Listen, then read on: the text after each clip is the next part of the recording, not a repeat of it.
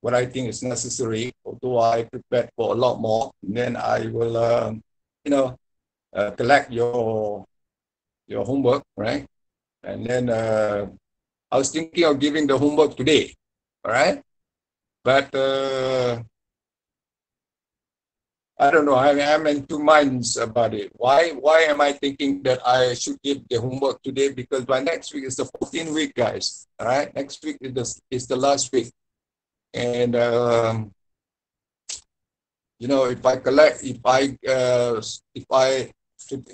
if I give it to you next week, then I won't see you. Then I just have to say to you, yeah, homework for deep foundation ni the piles. All right, then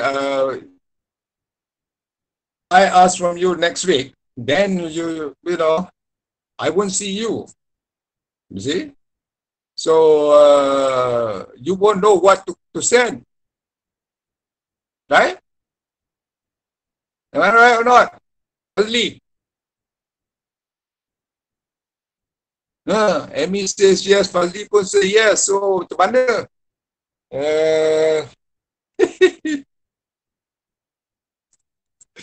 I'm always right. That's not the thing. The thing is that make this happen. Saya nak muntah. Izzah pun nak muntah dah. Saya banyaknya homework. Tahu pun. That's why I said to Fazli the last time, we should finish the topic if you do homework. Then you start doing it slowly. Then I collect one day. You see? Kan? Itulah dia. Saya pun tanda. Saya nak ambil satu dua je. Right? And let that be a representation on the assumption that you do everything else and then you learn. All right. My assumption is that. Then after that, the heck with it lah, again. Because the thing is that you need to, okay, now I have 59. 59, I have class 58, right? So I have everybody. That's all I need to know.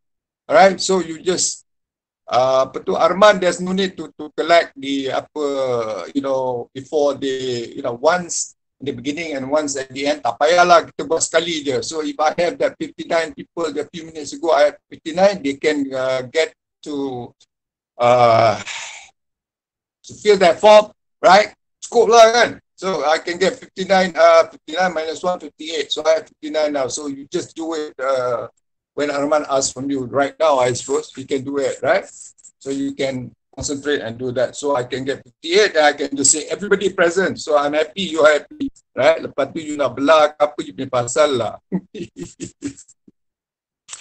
But Izzah, if now 49 as of now, I have on my screen here 59, Arman. So macam mana tu? 49 as of now. 49, you mean the attendance? Yang fill up that Google form. 9 has no. Okay, fine. Ask those 9. Hello, 9 people. You just fill up the attendance quickly. I mean, 8 more people, I think. No, 9 people. Okay, you're right. Right? Just make this happen. Okay? So that homework, if I don't give it today, then becomes a problem, right? What do you think, guys? So I have to give 1 or 2 today, right? And then the rest, I just say you do it on your own lah. You don't have to give it to me, right? So by next week, you have to have at least give me 1 or 2. Okay? How's that?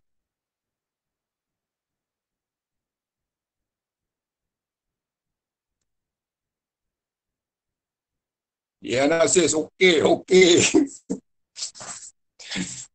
By the way, guys, are you happy? Okay. I pun kata okay lah, kita lanjut je lah Okay, what to do kan, dah macam ni. I was debating on it, tak payahlah buat next week je, lepas tu tak lah macam mana nak buat, tak tahu. Are you happy, Fazli? Happy question mark. Happy nak buat macam mana? Nadia Nasir kata nak nangis. Nangis pasal apa, Nadia? Happy for what? Happy lah, just to be happy to be alive. Happy apa sir, tak happy. No point to become happy. Apa punya orang ni stressful. Okay lah, kita buat kelas dulu. Attendance is important. Okay, I've already told you about that. So my After first thing, I've already ticked whatever I need to do today. So then the rest kita bersembang sekarang lah ya. Alright? False over area stress. Memanglah semua orang stress. Saya pun stress je. Beli. Dah lah tak dapat jumpa student. Kita lah. Okay, so let's start. Yeah, we want to be on page 10. Okay, we try to finish quickly and then we can sembang. All right. Are you there yet? Page 10. Okay. Hakim Karim present. Okay. Look, I'm seeing that 58 sekejap, 59 sekejap. Alah, macam mana kan connectivity problem. Tapi as far as I saw 59 tadi, it's okay lah tu. Alright, as far as I'm concerned, today everybody is present. Then I try to give the homework today. Alright guys, are you okay? I'm on page 10. And get your Craig's book and your set of chapter 14 notes too. Yeah? Alright. Amy kata, Alright guys. Yes, okay. Fadli kata okay. Alright. Look, I've been trying to finish last week, you know, we talked about the prediction, how to use the formula or whatever methods in relation to determine the ultimate load or the bearing capacity, if you like, of the single pile. All right, single pile. Just to remind you, a pile doesn't exist singly. Very rarely they exist singly, but sometimes they do, of course, right? That's why it depends on the load that you give, okay? From the column, from the gate load and everything. Let me remind myself to get my pile. Aduh.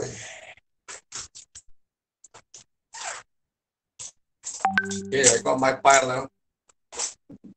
Maybe I put it here. All right, okay. So there were like 3 methods, right? I said there were 3 methods to determine this, okay.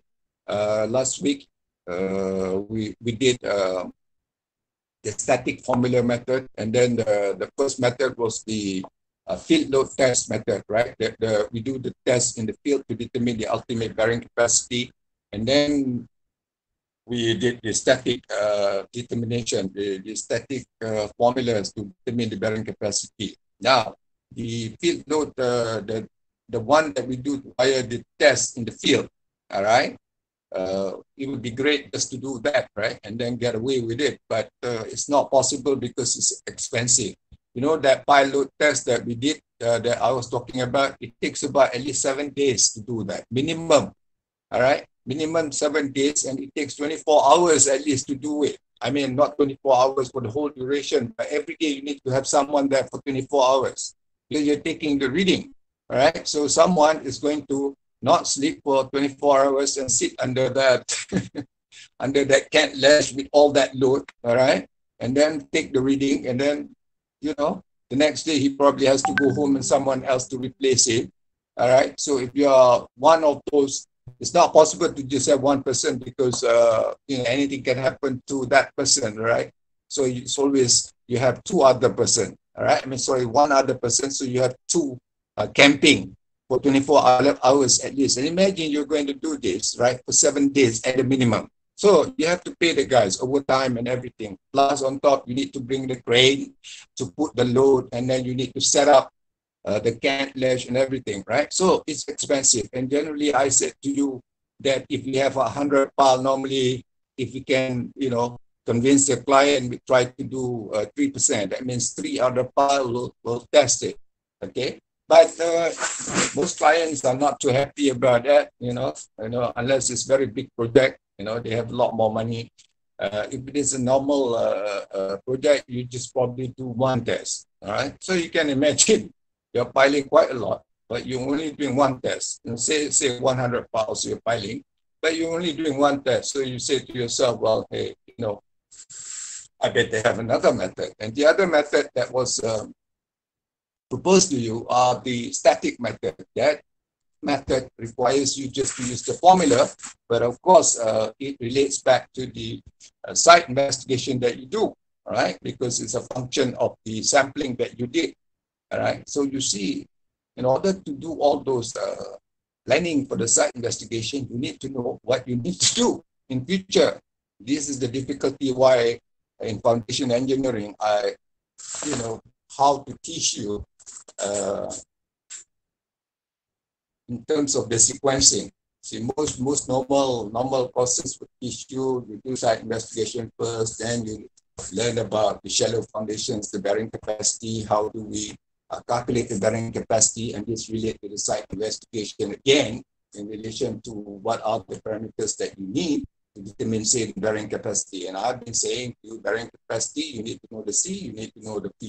And then the settlement, you need to determine yourself whether you can get away with odometer test, all right, the conventional method or the Qaeda lazim, we say, conventional method or the odometer method. But you know by now that the conventional method may not be satisfactory to determine the settlement, so you learn about Scampton and all of that. And all of those methods, right, requires you to perhaps obtain some sample and get all the parameters.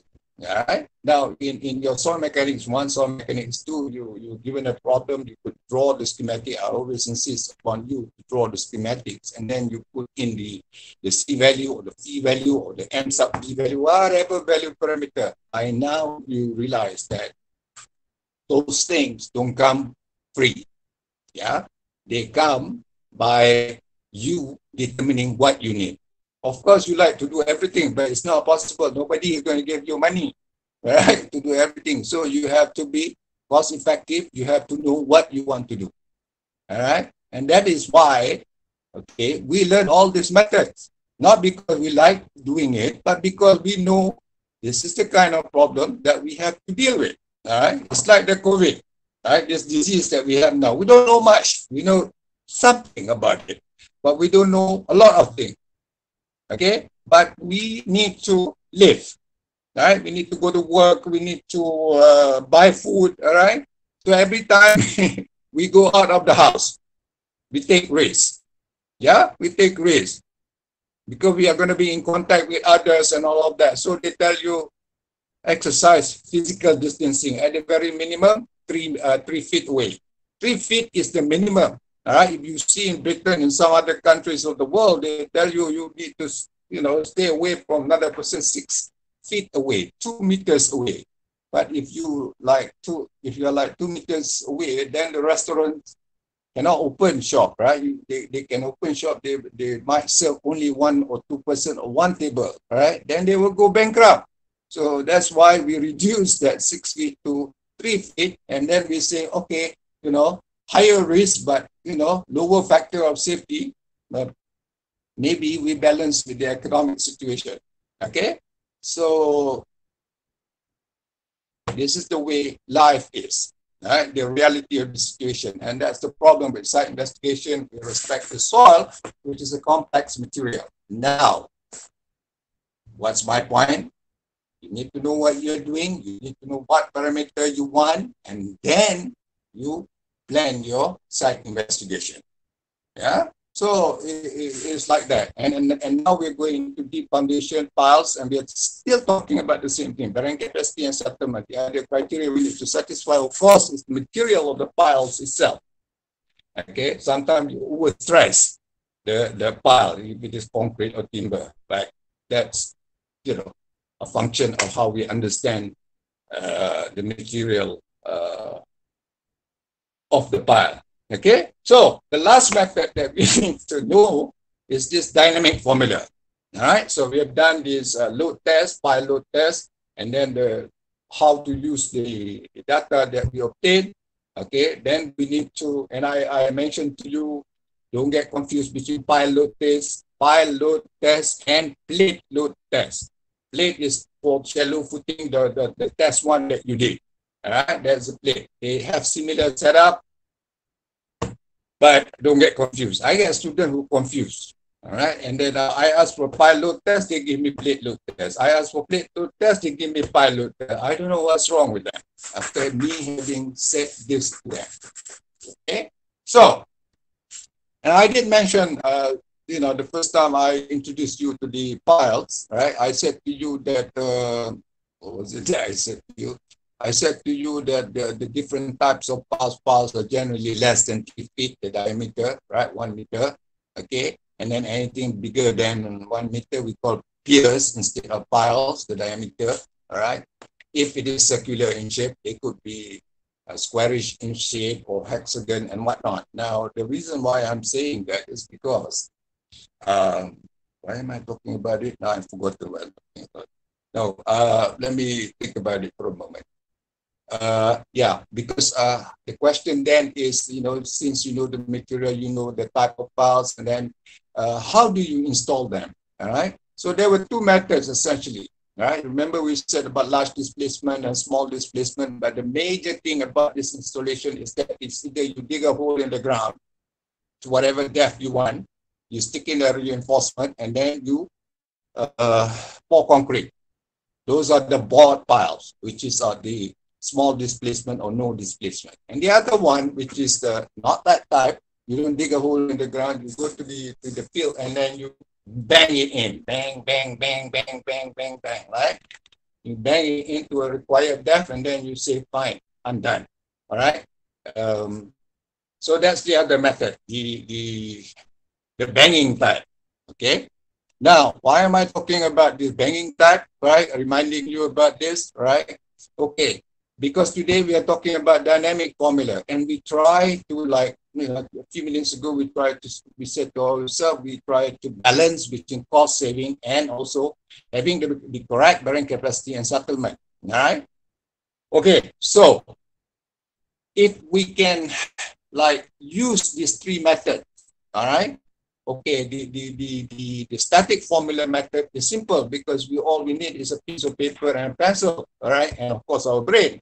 Then we just get the right parameters from our SI, yeah, and then we just stick it into the formula and we get some prediction. So the pile load test will then confirm, all right. We calibrate that with our prediction, so it will confirm some of the things that our prediction says. And then the same with this dynamic formula. Now, if we use the pile, right, the type where we bang it in, bang, bang, bang, not the one with the hole in, all right, not the one where we call board piles, then we should be able to say to ourselves that, look, you know, if I'm doing this, then, you know, I'm banging it in, I'm giving it energy, and then remind ourselves the soil, right, will be resisting it, right? The penetration of the pile, okay?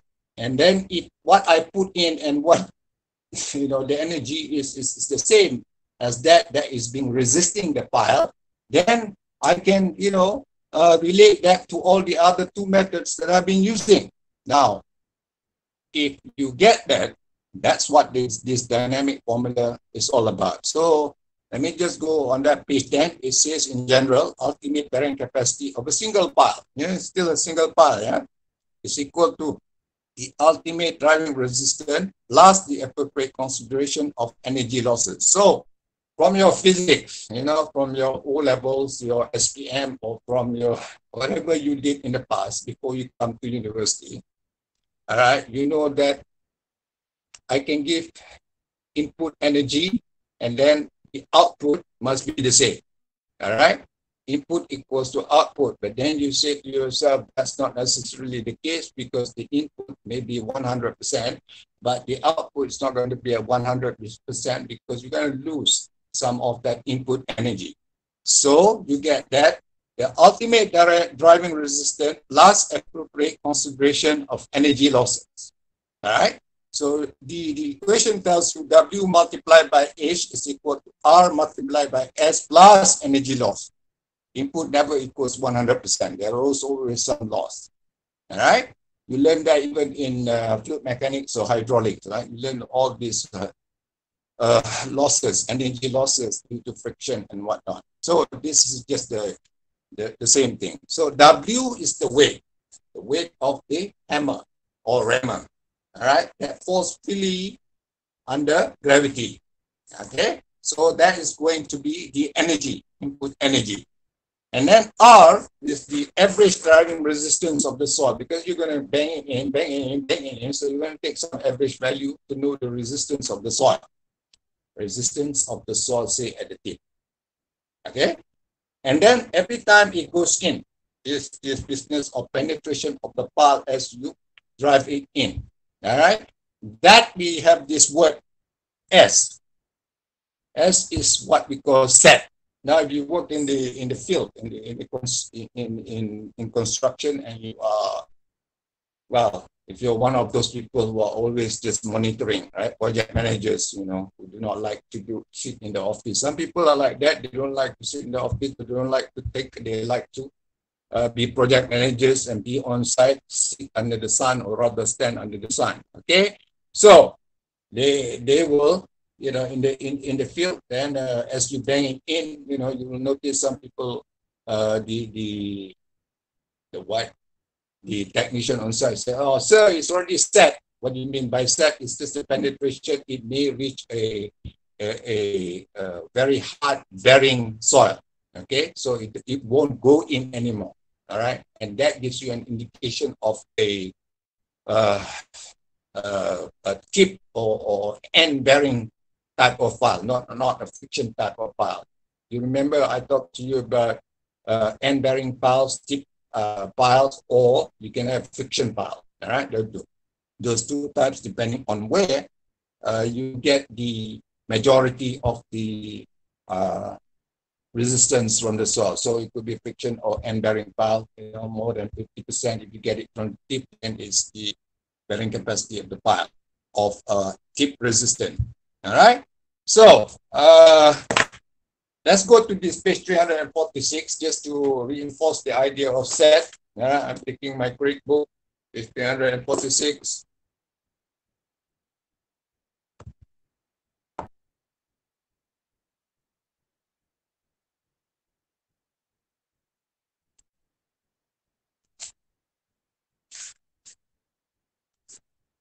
All right, are you on page 346? You see this? Talk to me, guys.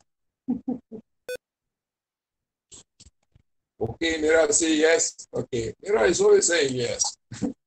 Razin, how are you? Long time no see, man.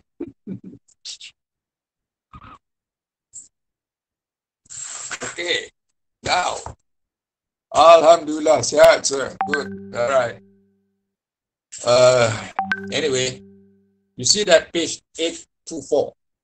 Not page 824, that page 346, that figure 8.24. All right, figure 8.24 has a title. It says pile driving trace. Okay, so here's my pile. You have to imagine now, because this is a small pile, right? Pile, okay, you're going to drive it in, bang, bang, bang, right? So they put a piece of paper. They tape a piece of paper on the shaft of the pile, all right? And then it has a pencil on it like that, all right, okay? Pencil on the piece of paper. And as you bang it in, you get that picture of figure 8.24. Can you imagine it? So as you go bang it in, pew, the thing goes up. Then it comes down, right? Then it stays constant, you see? Then you bang it in again, it goes up. Then it comes down a bit, then it stays constant. This picture. Hello, guys, yes?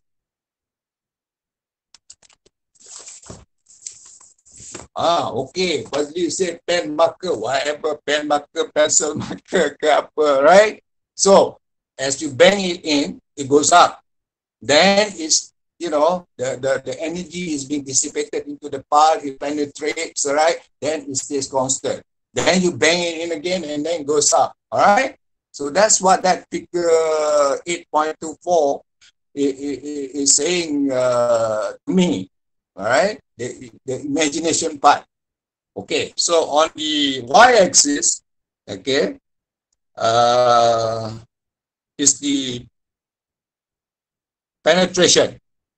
All right, on the vertical axis is the penetration.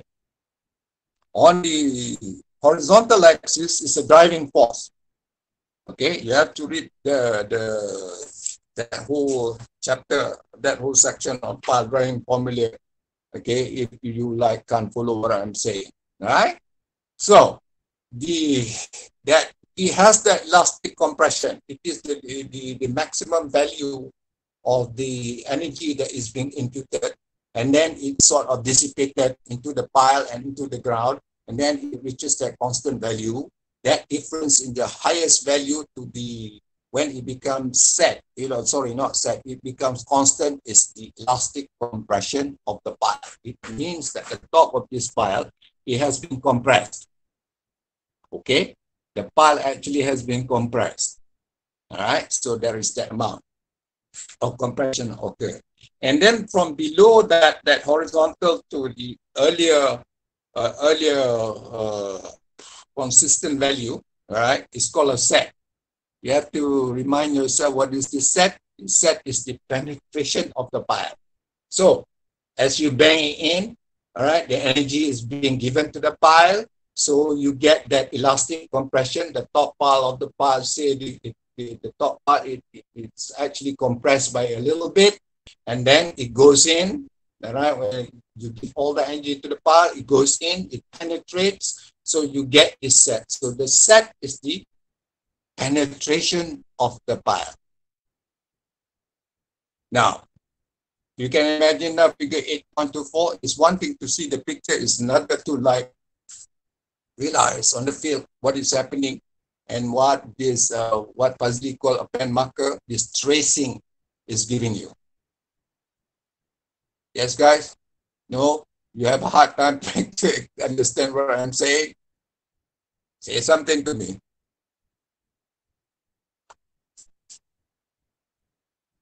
Mira says yes. I said, Mira, at this rate you will get an A, no? Nadia says yes. Okay. Guys, the other thing, you realize that you need to read the book, yes or no? I haven't said it this year, when I see you. Yes or no?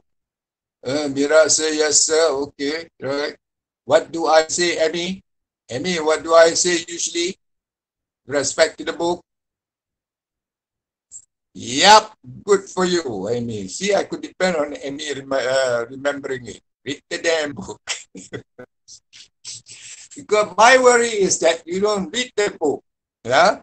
By the way, before I forget, Fazli tu nak bagi you ingat, damn book tu is no such thing as a book. There's no such thing as a damn book. It's either, the book is good, or not. It is because, all right, you're the one who passed the judgment on the book, right? The book is an inanimate matter. It doesn't have any soul. It can't think, right?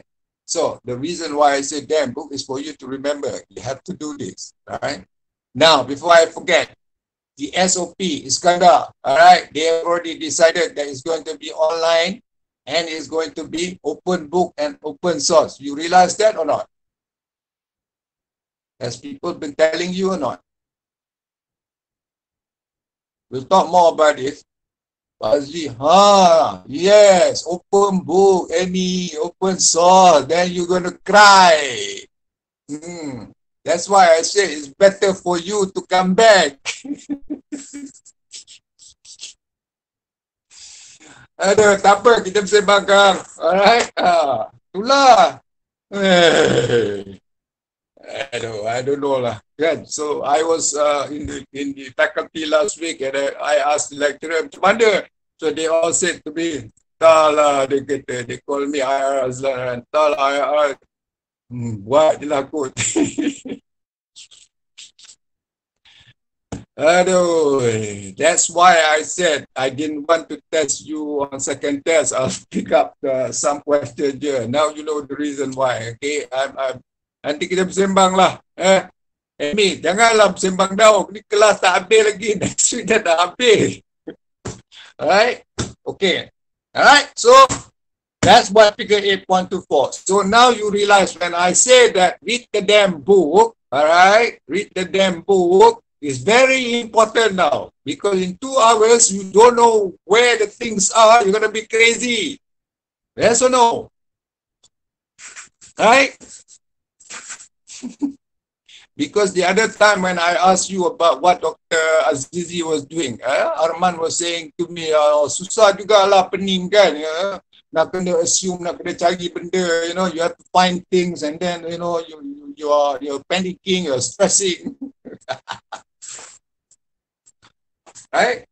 So, anyway, moving on. All right?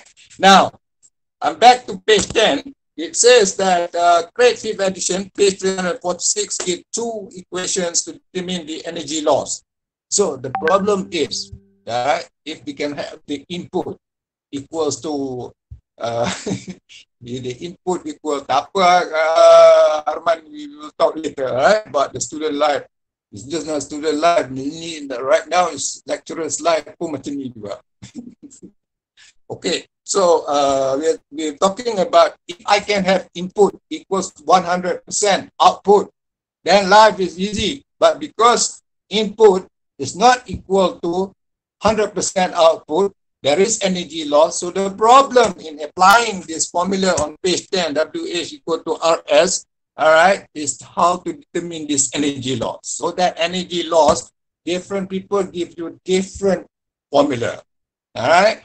In different soil, they will give different formulas. So Craig here at least give you, not at least, he gave you two, right? Equations 8.42 and 8.43. And this is just the equation. It's different because of the energy losses. All right. Now 8.42 has this C sub P. This C sub P is the C sub P divided by 2 equal to 25 millimeter is just, the elastic compression they're trying to take into account. All right. And then 8.43 has this beta value, which has some, the elastic compression, how much it is, and then how much is the set and all of that. They're trying to figure out this elastic compression. You imagine you have a pile and you're trying to figure out the compression of a, say, concrete pile. That's not going to be easy, isn't it? All right, unless you might measure all the compression for each of those parts. So at any rate, energy losses, right, bottom line argument is not an easy prediction to make. So that's why you have two equations. Craig gives you two equations, but you open a book on piles, he'll give you tons of equations. So that's the problem with this dynamic formula. Now, fine, okay. It says that in your set of on page 10, the smaller the set, the greater the resistance to penetration. Of course, when you're driving the pile, if you have very small set, all right, penetration in the soil, okay, that means the soil is harder, right? It's stronger, stiffer, it's giving a more resistance, obviously, right? So this is just trying to relate to you the relation between the set and the resistance of the soil. So it goes back to what you understand, okay, from previous. If you have a denser soil, more resistant. So a pile harder to get into the ground. That means it's better in the sense that you now have better resistance, okay? So loose soil, easier to get into the ground, less resistance, so you have to keep finding enough ultimate bearing capacity either from the shaft or from the tip. Now, all right. Why am I smiling and laughing? Because I'm saying to myself, those people who have not been listening to me, who have never bothered to read the book, now is going to have a hard time, isn't it? Right? So you have what, about 2 more weeks, 3 more weeks before you go for your final exam, so you better read the book like crazy now. Anyway, so energy loss determination varies in the pile driving formula. Okay, I've already explained that to you. And it says many formula are available. Okay, all right. So depends on what formula you use. Use is not recommended for design, although useful for monitoring during installation. Given that you have so many of its prediction, which is a function of the energy losses, all right? And there are so many of these energy losses formula. It's easy with respect to W multiplied by H. That's a constant. And R multiplied by Z, you have the trace. You can measure it. But this energy loss, you can't really measure it, and therefore you have many equations. So you can use all the equations and they probably give different energy losses value. All right. So because of that, it's not something that we can depend on, like the static formula. All right. The pile load test we can depend on, but we don't do on all the piles. We do only on 1 or 2 or 3 piles out of say 100 piles. So again, you hope that it is a representative of the field condition, but by now that soil is so variable, that very rarely, sometimes not very rarely, a lot of the times you get variability in the profile of the soil, right? That it becomes difficult for you to just depend on one test to be saying that it is representative of all the other piles that you drive. All right. So given that situation, you then say to yourself, okay, I'm going to use this since I want to, reduce costs and be economical and yet be smart and intelligent about it, right? Find the balance. I'm going to have a lot of the static formula, which I understand as that's a function of the sampling and site investigation that I do.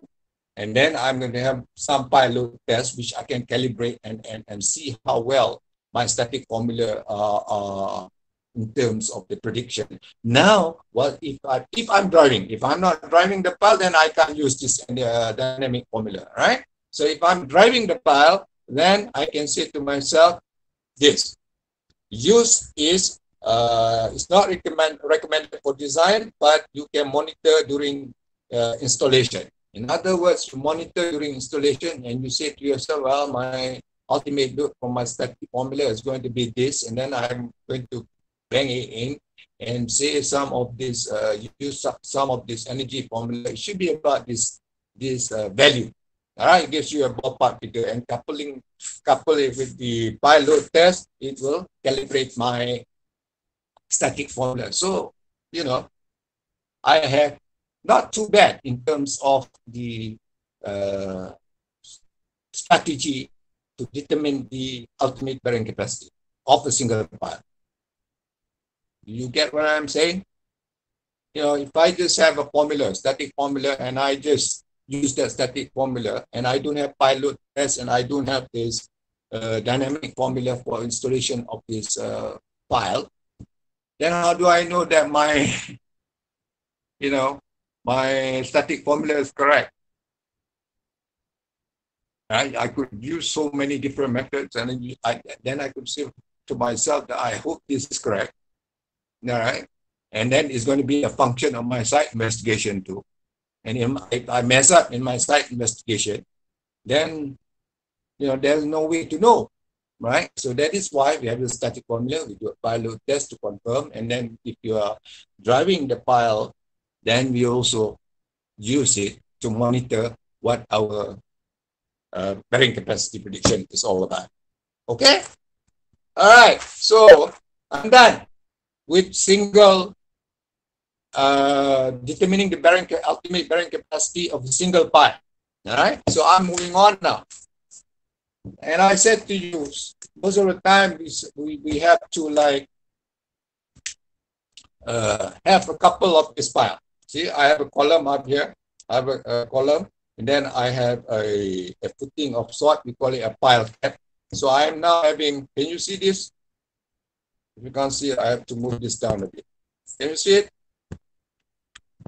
Okay. Can you see this? I have 3 piles here. Oops.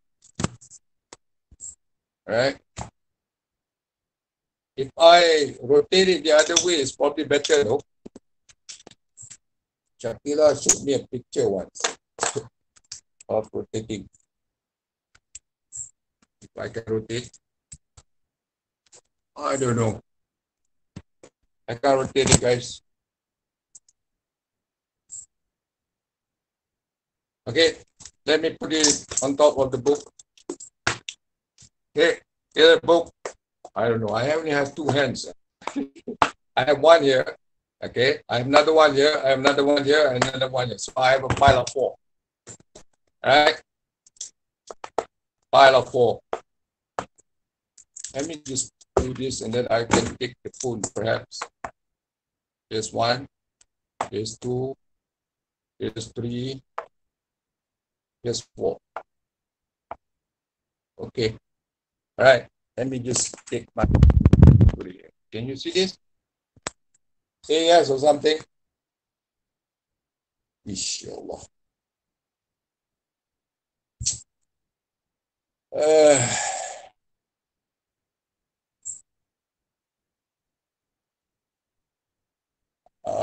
Man say yes. Amy says yes. Oops. Shasha says yes. Yeah, you can see this, right? Okay. I have 4 parts here. Right? On top of the pile, there is a column that is coming right in the center. Make life easy. There is a right at the center of the. Here, there is a column coming down. Okay. So for that load from the column to be transported to all these 4 parts, I have to have some sort of a raft, all right, to cover this 4 piles. So, okay, I'll use this book, all right? I cover it up. You have to imagine that it's nicely covered. This is a bit too big here, right?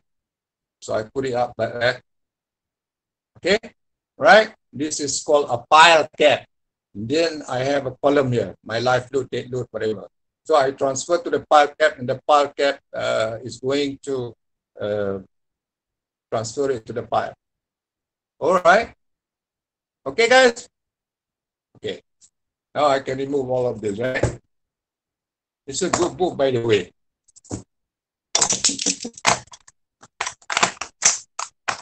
Right. So piles, generally, they don't occur as a single one. All right.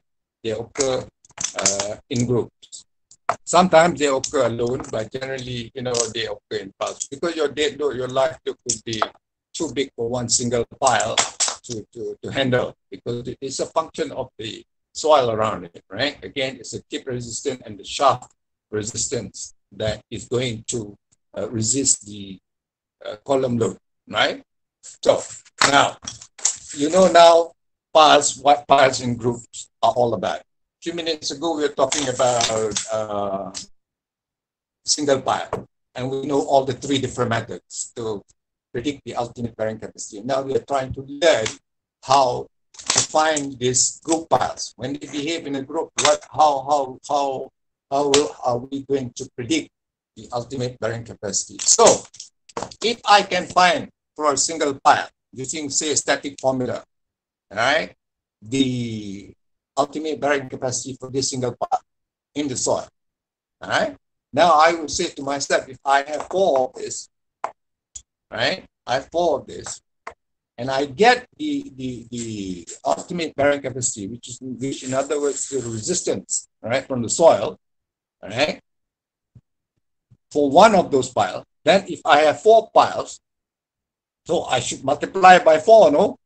That is pretty logical, right? So that is your first thought. And you assume, of course, that the soil is behaving in a uniform manner. This is the assumption, right? Okay. So the total supporting capacity of a group of n point or tip bearing piles, the one that comes from the tip, okay, the majority comes from the tip of a single pile. So 50% of bearing capacity, more than 50% comes from the tip, okay, is often taken to be the sum of the individual supporting capacity of the piles making up the group. So if this one gives you 10 units from the soil, all right, so I have 4, then it can resist, say, 40 units, right? That's logical. For the n-bearing piles. But for a group of friction piles, that works fine, not too bad, all right? For n-bearing capacity pile, for tip piles, okay? But if you have friction piles are piles that get more than 50% from the friction of the shaft, right? The shaft and the soil, they interact, and you give a load, so the pile wants to come down, but the soil around it is resisting it through friction, all right? Resisting it through friction, and that is giving an upward load, fighting the dead or life load that you give to the pile. So this doesn't quite work for friction pile, okay? And especially unless the path spacing is very large in comparison to the path diameter. Now you want to see this figure 14.29. This figure on the next page, which is I don't know why the page you have it. See here? Yeah, can you see it? I don't want to break this file. Never mind, I'll break it. Okay, here. Right? On this page. Okay? All right. So, what that figure tells you, in loose sand, and you have driven piles, the group capacity exceeds some of the individual pile capacities because of the compacting effect of pile driving in the sand. I'm just reading it. Then I'm going to look at the picture. All right. So if I look at the picture, I have a loose sand. Yeah. I have large group long piles. I have small group short pile. So whether I have short pile or long pile, it's just take it from me for now that short pile or long pile, it has a definition by itself. But because I don't want to go into the detail, you just accept the fact that some piles are called long piles and some piles are called short piles, right? You can just imagine to yourself whether you have long pile or short pile. Now, large group or small group, same story. Okay. What is important is for you to look at that on the y-axis, I have the bearing capacity of group, and then I have some bearing capacity of the single pile. All right, the denominator, sum of bearing capacity of single pile is what I said just now. If my single pile is going to take 10 units, I have 4. I then have 40 units of ultimate bearing capacity that is going to be able to resist the column load or dead load that I give. That's the one at the bottom of that y-axis ratio, all right? What we refer to as the denominator. The one on top, bearing capacity of group, all right, is what is actually happening in the ground, okay, when it's functioning with 4 piles, all right? So that's the 2 ratio. Okay, you notice that if what you say, all right, in this loose pile, sorry, not loose pile, in this loose soil, okay, friction pile, okay, if you say to yourself that the sum of bearing capacity of single pile is equal to the bearing capacity of the group, then the ratio should be 1, right? But you notice that it's not 1. It starts off with 1, then it increases, then it comes down again as your pile spacing increases. All right. So those are for the friction pile. Now, if you look at that same picture for cohesive soil, for clay, all right, it is less than 1. So the bearing capacity of the group of the pile is less than the sum of the bearing capacity of a single pile until that pile spacing increases. All right. So the question then, why is it doing this? Okay. Why is it doing this? So let's go back to the sand. The sand, we are driving the pile, right? We are banging it, bang, bang, bang, bang, bang. Now, so now I have 1 pile in the sand. All right. And if I have loose sand, especially, all right, this is of friction pile, right? The majority of the bearing capacity comes from the shaft, from the friction, more than 50%. So 60, 70%, whatever, then, comes from the friction, and only less than 50% comes from the tip. So those are the, if you have more than 50%, you call it the end bearing capacity pile. So let me get back. I'm banging in 1 pile. Now I'm banging in another pile. Bang, bang, bang, bang, bang. I have loose soil, sand, and they are giving me the friction. So as I am banging it in, what happens to the sand in between these 2 piles? Now I need a response from you. Remember, it's loose. I can bring some water while you're thinking. I can feel you thinking. Your brain is bursting.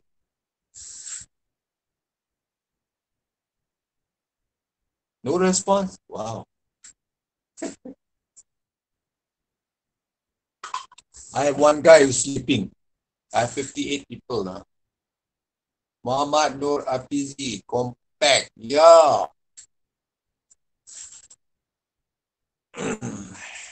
PZ is right. So it's loose. So you're banging it in. One, the vibration from the energy input that you give is making it more dense. All right? It's making it more dense than the original situation. And you're banging another one here. See at the back, and another one here at the back here. So it's getting more compacted. But you remember it says that so I get more compacted soil. So if it is more compacted, a few minutes ago today I said to you, right?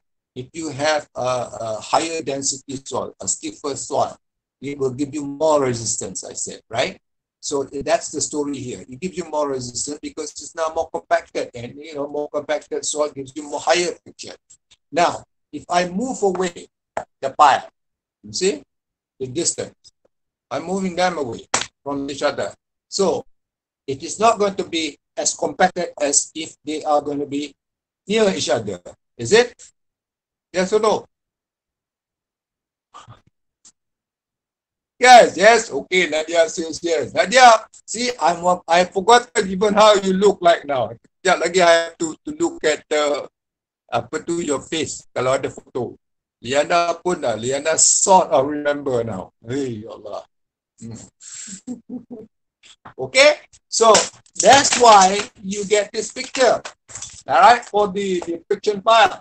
All right. Now, however, the soft clay, it's the opposite. All right, let's see what the note says. If it doesn't say anything, it doesn't matter, right? There is also, yes, for soft clay, the group capacity is less than the sum of the individual capacity, right? Cohesive soil, they are at the word is adhesion. So they are sticking to the pile.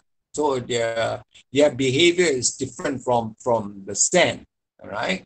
You should know that by now, because there is also this business of in clay, the pore water pressure increasing, and then you need to dissipate it. When the pore water pressure increases, as you bang it in, remember in clay, we always take it as twice analysis, right? One is saturated, the other one is not unsaturated. When the pore pressure has been dissipated, we call it undrained and drained, right? So when the pore pressure increases, you have a strength which is lower, right? Lower than its original value, okay? So that's why, in clay, it is the opposite. As you bang in, the pore pressure increases, so the effective stress now decreases, all right? The strength decreases. And over time, dissipation of pore water pressure is done with, so the pore pressure stabilizes, so it now becomes like almost back to its original state. All right, see, if you remember all of this, it's not difficult. All right, so now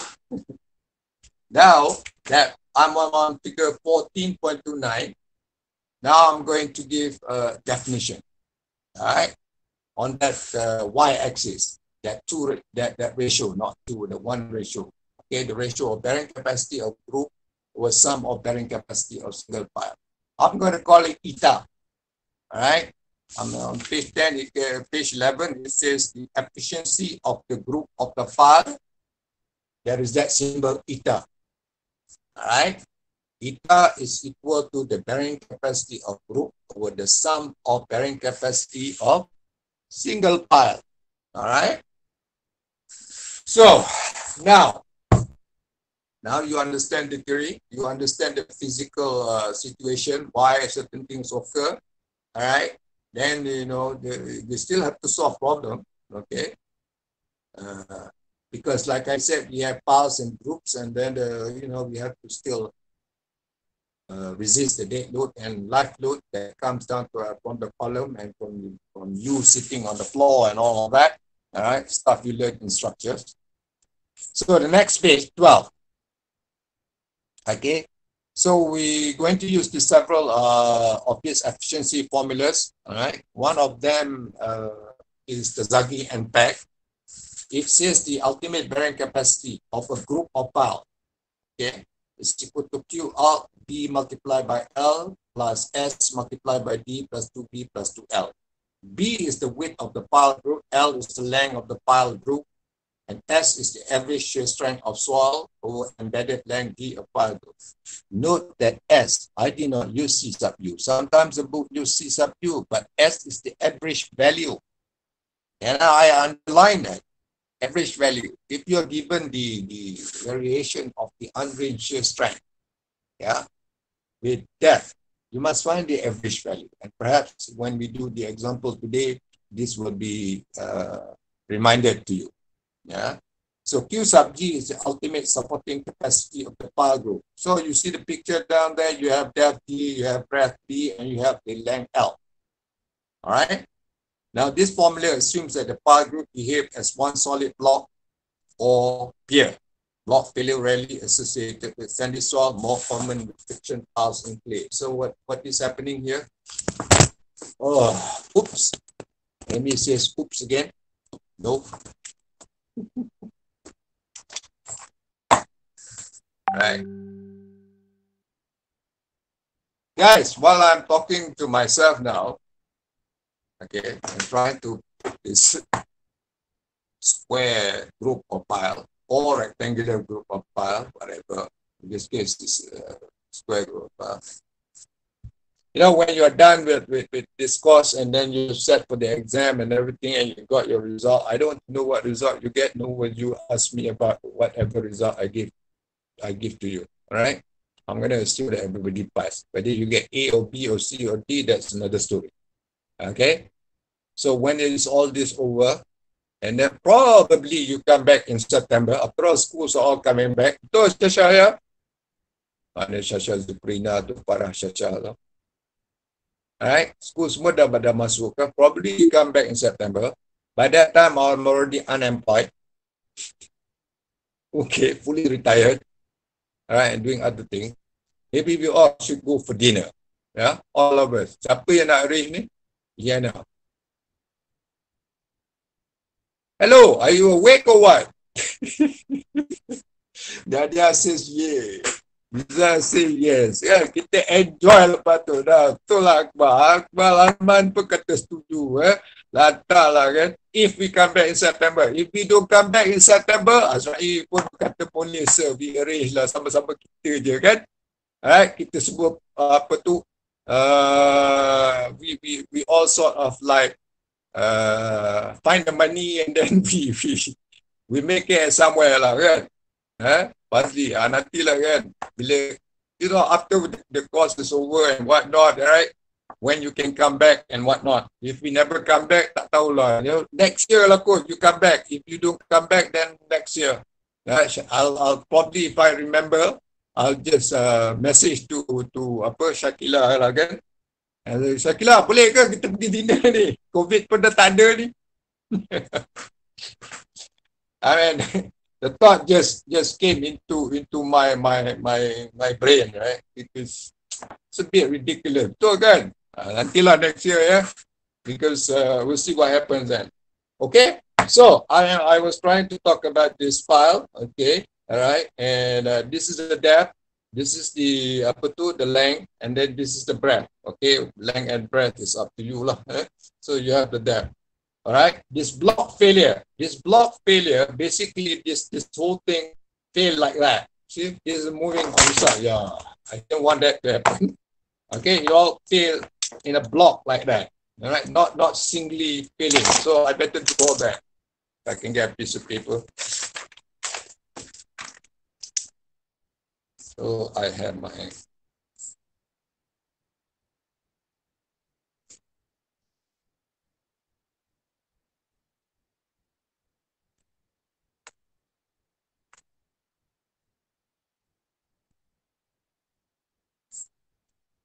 Right, here's my block, right?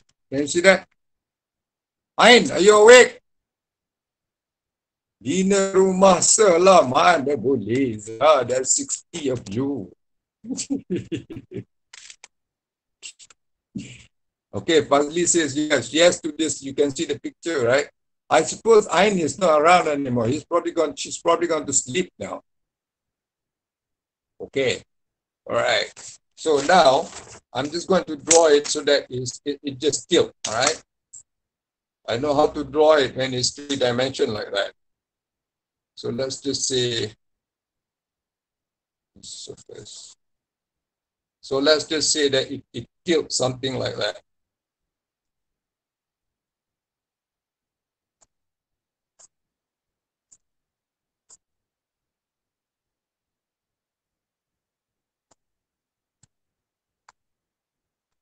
Okay? Something like that. It just tilts. All right? I don't smoke anymore. If I smoke, then I probably just use my box to show it to you. All right? Okay? All right. So it's in a group, it fails. All right? And so that is what is meant by that block failure, the failure of the block itself. What I have here in the picture is a block. All right?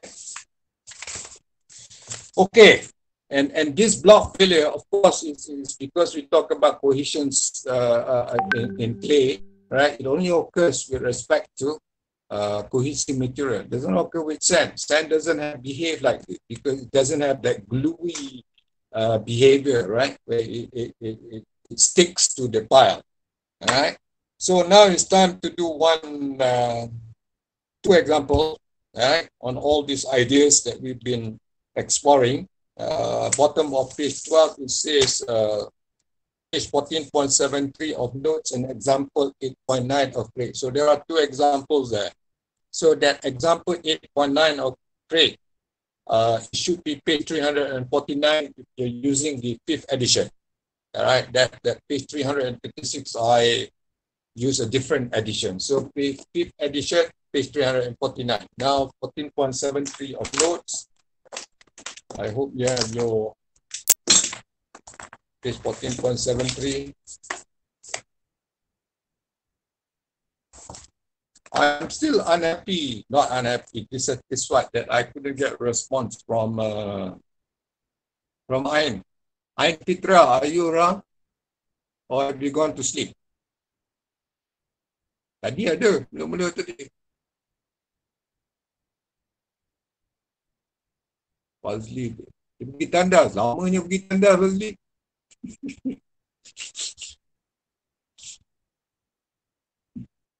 Aduh, masak.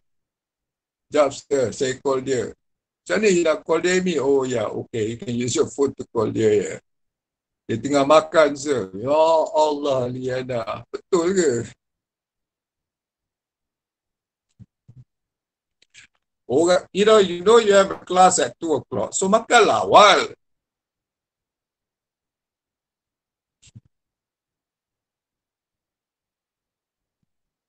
Dia kena ambil adik. See the problem when you are like staying at home. You have to do all these things your parents ask you to do. Right? You can't concentrate just on your studies. You see? Anyway, fine. So she's out. But the funny thing is, I have 58. And you, sir, saya pergi tada, sorry, sir. Okay, and because I know you don't normally do that, and you don't, you are not absent, but it was just that I was just responding to you, and then you were not responding to me. So I was just saying to myself, what happened to Ain? You know, tak adalah, sorry, it doesn't matter. I'm just thinking, you know. It could well be that you faint, you see. Kalau pitam jatuh pengsan ke, I don't know, you see. And because you didn't respond, so I thought that you pitam ke. Anyway, I'm on example 14.73. Page 14.73. Are we there yet, guys? Dro amu ahi. Why is there this thing DRO-AMOO-AHI on top of my video or whatever this thing is called, on top of my face? Does anybody know? Do you have that? for the link, sir. Oh, okay. It's funny, the link has 3 words. Anyway, all right. I'm on page 14.73. I'm looking at the example at the bottom. It says a group of 9 timber piles. I have 3 by 3 piles, all right? So 3 by 3 piles is a square pile. It's driven 10 meter into a saturated clay stratum. The pile diameter is 0.5 meter, all right? And the pile spacing from center of the pile to the center of another pile in both directions. This direction and in that direction is 1 meter. Okay. And then the undrained cohesion of the clay is 60 kilonewton per meter squared. And we're going to use this pile group equation by Terzaghi, right? And a few minutes ago, I said to you that the value that you should be given, you know, is on top of the, at whatever depth, they should also give you an average value.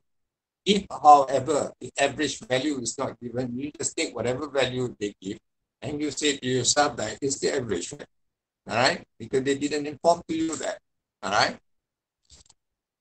Unless, they, of course, they inform to you, right? Unless they give to you the variation of the undrained shear strength with depth, see, then you have to find the average value, all right? So determine the ultimate load capacity of the pile group. Now, the first what you're going to do is find the capacity of a single pile using all the formulas given to you, right? Q ultimate, the ultimate load is in kilonewton, right? Okay, if it is small Q out, then obviously it's kilonewton per meter squared, but this one is the Q ultimate, big Q. So you have pi b d multiplied by F sub S. That is the value that comes from the skin friction, the shaft resistance, right? And then plus A tip Q out. The A tip Q out is the one that comes from the tip. You remember when we first started, right? We said to you that you can get it, resistance from the soil, you can get at the tip and also around the shaft. All right, the shaft gives you the skin friction. All right. Now, for a single pile. And then from table 14.12, page 1412 is page 14.67, I think. All right. I'm looking at 1467. Okay. It says adhesion of piles driven in clay soil. It has concrete and timber pile. And then you have the different type of soil, soft, firm, or stiff. All right. And then the undrained cohesion, and the last column is the adhesion. And the same is repeated for stiff pile. All right. Reminder, adhesion is when you have this, adhesion is related to undrained cohesion, C sub U. C sub A is related to C sub U. All right. C sub U is when it is all clay interacting with clay. Clay particles with clay particles, you get the undrained cohesion.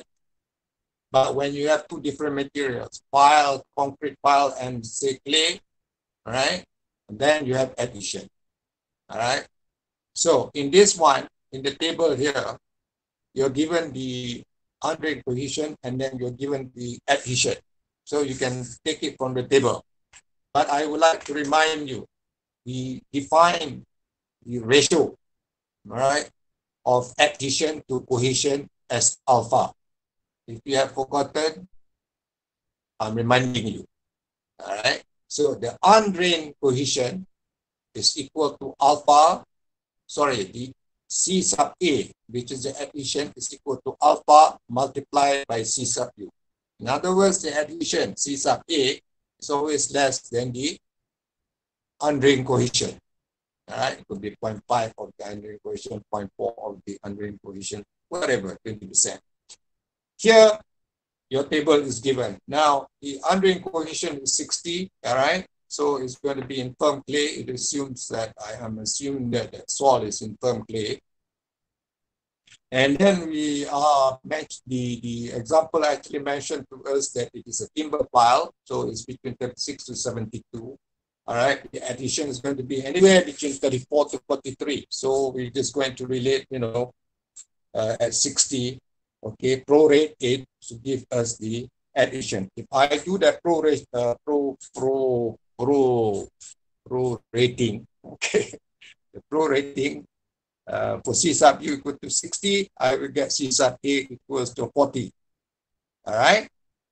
Now, I just defined to you the value of alpha. All right, alpha again is equal to C sub A over C sub U. To reinforce the idea, can you tell me what alpha is in this case? The ratio of the adhesion to the cohesion. Chi Yuan Lim says 2/3. So 40 divided by 60, 2/3. Alpha is equal to 0.67. All right. Now you remember that.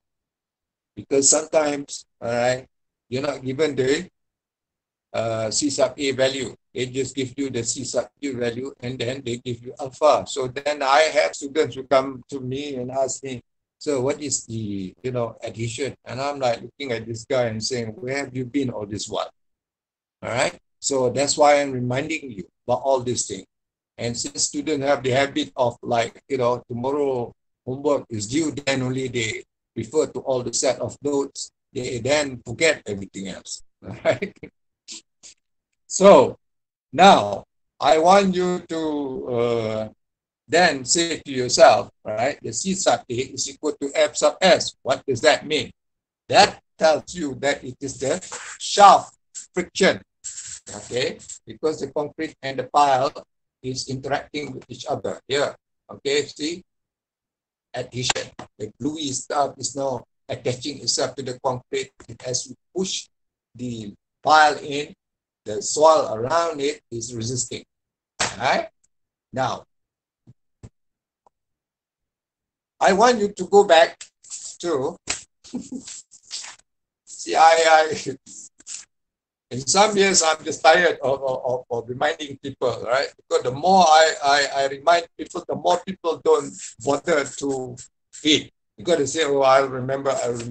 Well, this year, I still feel like, okay, I'll still remind them. I'm on page 7 of the set of notes. Remember all these things that I showed to you, FS and then C sub A and blah, blah, blah, Okay? All right. You see that when, piles in soil with friction and cohesion, it says here, piles, okay, in soil with friction and cohesion. All right. The skin friction here around here, all right, the one that is around the shaft is equal to C sub A plus sigma H tangent delta. All right. The adhesion factor from C sub U modified. That's the C sub A. The C sub A is a function of C sub U, which is equal to alpha C sub U. Now there is this other thing, sigma H tangent delta. We are saying to ourselves that P sub U, because it is undrained situation, because it is in clay, P sub U is equal to what? Undrained situation, saturated. If not given, the water table is going to be on the surface. So what is the value of P sub U? I am in the habit of sometimes, not sometimes, a lot of time, never tell you all of this in the exam. It's you. If you attend class, you will remember all of this thing. Hello, guys. You just gave me about a week ago, 2 weeks ago. Yeah, a week, no, 2 weeks ago, maybe. Your bearing capacity. Undrained, drained. What is the value of P sub U with this clay? Undrained. Madam Fazli, where do you get to turn from? P sub U, undrained. Liana says 0. This I keep telling you. You must what? Memorize. Fitra pun kata 0. Hazif ke see? It's 0. And that delta has a relationship with phi. Yeah? And if that delta, if the phi is 0, then that delta is 0. So sigma H tangent delta, the component that gives you the adhesion here is 0. So the only component you get is from that C sub A, the gluey stuff, the thing that is, you know, sticking to the shaft. Why am I reminding you about this? Because I want to relate all those things you read here. All right, as a student, sometimes you just read too fast. So giving meaning to those things that I talked about before. Okay, so that is why now that C sub A equal to 40 kilonewton per meter squared is equal to F sub S. All right, the sigma H tangent delta doesn't come in here because the P sub U is equal to 0. All right, and the P sub U 0 is related to delta. All right, delta could be 2/3 of T. Now, if that is what Fazli was trying to get at, then he is right. Okay, usually. Okay. All right. So now the net ultimate bearing capacity Q sub U of the tip of the pile. Okay. Now you figured out all the shaft, but there is one at the tip. Okay. Tip as well as giving you. All right. That one you know is equal to C sub U multiplied by N sub C. Where do I get that from? Well, I get that from Kazaki's equation. If I were to have a circle, I say to myself it's equal to 1/2 multiplied by C times NC plus half gamma B and gamma plus point what? Circle? 0.6. All right? Gamma B and gamma. You remember that equation? Yes? We went through so many things, right? But if I don't want to use that equation, I want to use Campson's equation. All right, same formula, but now the N sub C has been changed. I don't have the 1.2. The 1.2 now goes into the N sub C. Right? So I want to use that Campson's chart. Now C sub U I know is 60.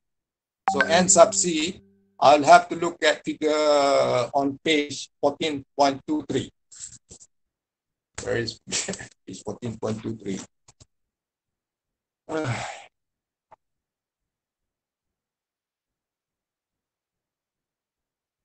You are looking at it as well, right?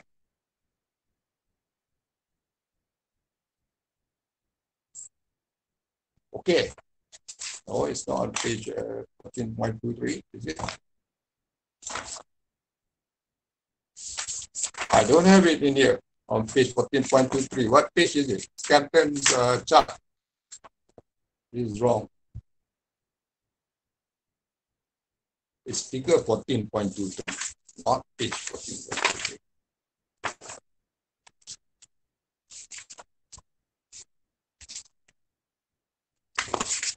You have it?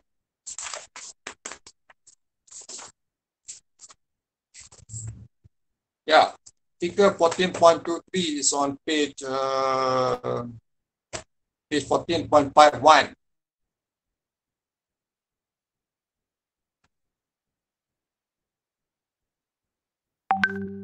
Hello, guys.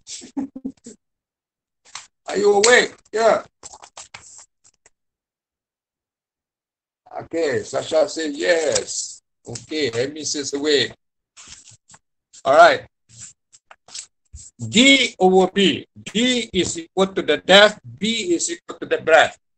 All right? And I'm looking at circle or square now because I have a circle at the bottom here. See, circle or square. In this case, I'm using a circular shape pile. All right? So, D is the depth, B is the breadth. So I can calculate D over B. D is 10. B is 2.5, so it's 4. All right? Then divide by 2.5, 4. So, if my D over B is 4, what N sub C do I get according to Campton?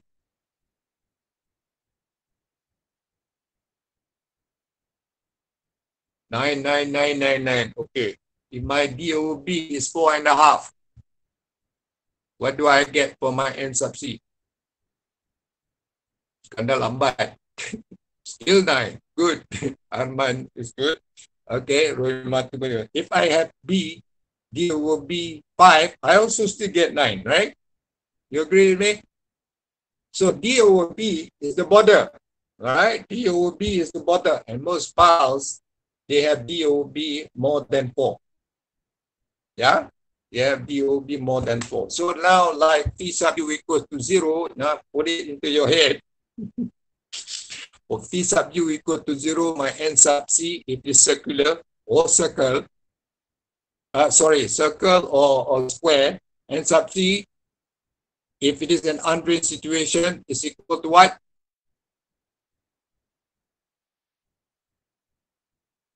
Goes to 9. Yeah, okay. Of course, if it is less than 4, then the N sub C is not equal to 9. Okay?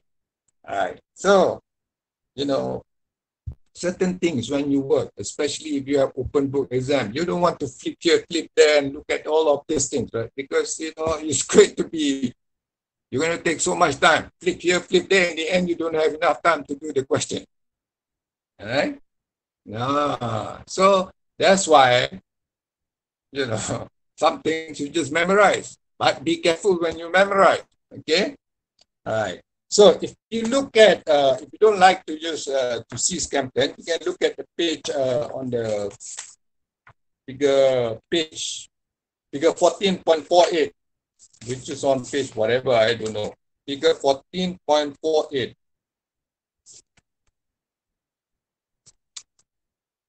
Is it figure 14.48? Mayhoff's chart.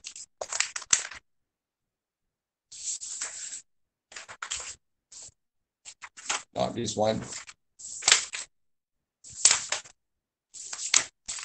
Okay, this one. So now figure is on page 14.48. All right, this figure, page 14.48, figure 14.22. Yeah, thanks very much, Amit. Okay, and you see that pile D over B more than 4. Well, the borderline is 4. All right, if you go there, N sub C or P sub U equals to 0 is still 9. Yes or no? You get 9? Figure 14.22, page 14.48. Okay, Liana said yes. So, all right, I'm going back now to remind you all these things coming from bearing capacity of shallow foundation. See? So whether it's shallow or deep, use the same chart, use the same theory. All right? Okay. So, I could just, for example, just quickly finish this example and just relate and to you all these things by talking. But I'm taking a little bit of time trying to remind to you, you cannot forget. If you forget, then you'll be spending 2 hours, if it is open book test, just flipping pages and you lose time, right? So now all the others then become easy. So Q out for a single pile, again, just I know the skin shaft friction multiplied by the area of the shaft, and then at the tip multiplied by the area of the tip. Yeah, okay. So I get that 735 kilonewton. All right. Okay, now the sum of the ultimate capacities. All right. The sum of the ultimate capacities of 9 pile is just, if I have a single pile giving me 735, if I have 3 by 3, I have 9 pile. So I'm saying to myself, the group pile must have the capacity to resist the load, right? 9 times 735. So I get 6615 kilonewton. All right. Now, I want to check that whether this bearing capacity of the block of 3 by 3 pile is actually 6615 or not. Well, first I need to say to myself that the group has a square shape in plan with the length of the side of the square being 0.5 plus 2 times 1. You need to draw the plan. Okay, draw the plan. Can you see this, the plan? Center to center. Can you see this? Center to center, 1 meter. The pile itself is is pile itself is Arman says not clear. So draw it. The pile itself is 0.5. The spacing between the pile is 1 meter. Is blur. Let me see.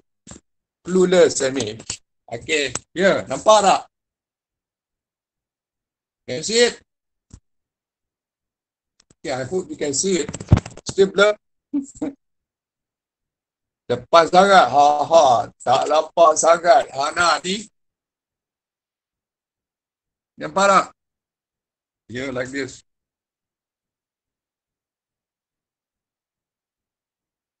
Okay. Amy, say yes, you can see it by the microphone. Or not. No. Huh? You can see it or not? No. Alamak, apa Ada pensel je saya nampak, Liana. Ya Allah. Okay. How to draw this then? I don't know. Okay, look. I'm going to draw one pile to the other. You must imagine you have 3 by 3 pile, right? This is just now I drew 2 by 2 pile, but I think you can draw 3 by 3 pile. In notes, you have the 3 by 3 pile, right? Yeah, in the notes, I have the 3 by 3 pile, right? Okay. Okay. So now I'm going to draw between 2 piles. Plan. Yes or no? Do you see this? Hello. What this says yes. Okay.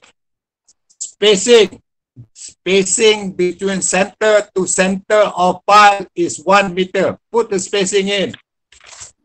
Then only you check with me. Center to center. Don't depend on me. Do it so that you know you're making a mistake or you're making it right. Okay?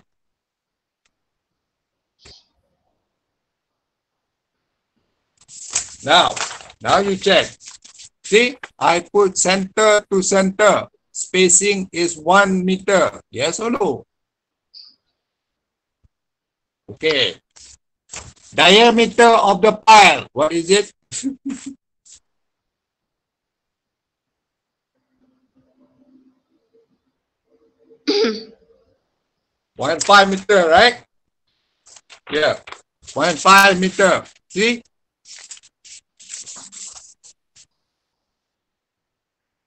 Yes?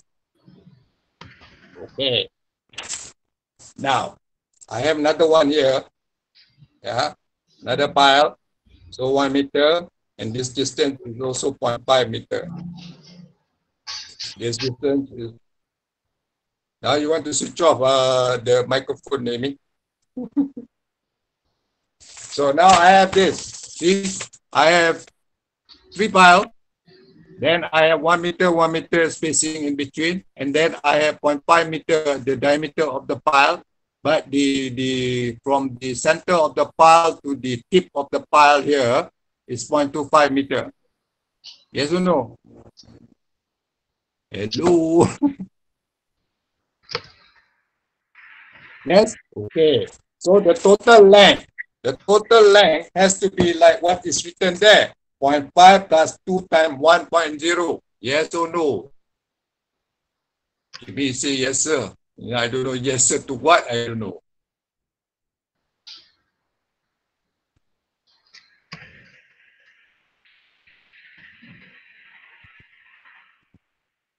Yes or no?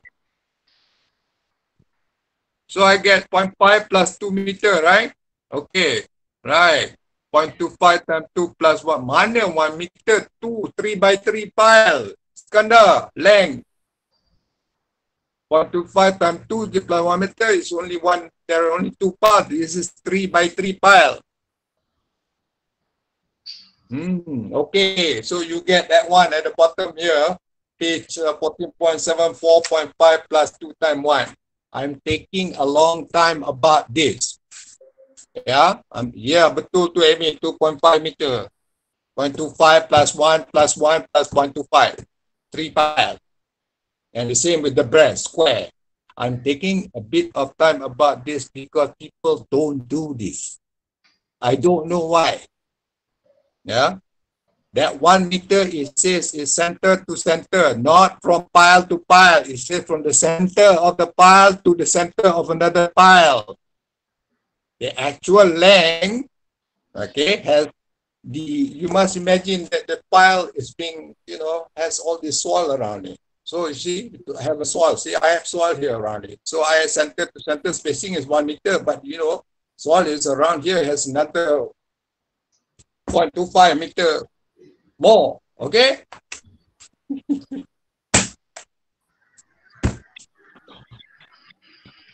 You mess up all the calculation. All right. Someone else get 10 unit, you get 9.5 unit. Or sometimes you don't get it. You don't, when you look at the chart, it doesn't exist. And then you're like, you say, this is a difficult question, I don't know what went wrong and all of that. And then you get stressed and then you cannot do anything at all in the exam. I've seen it too often. All right. So that's why I'm taking time to remind you of all these things. Okay. So it is not trying to solve the problem as such, but it's trying to explain the principles. You need to get the principles, right?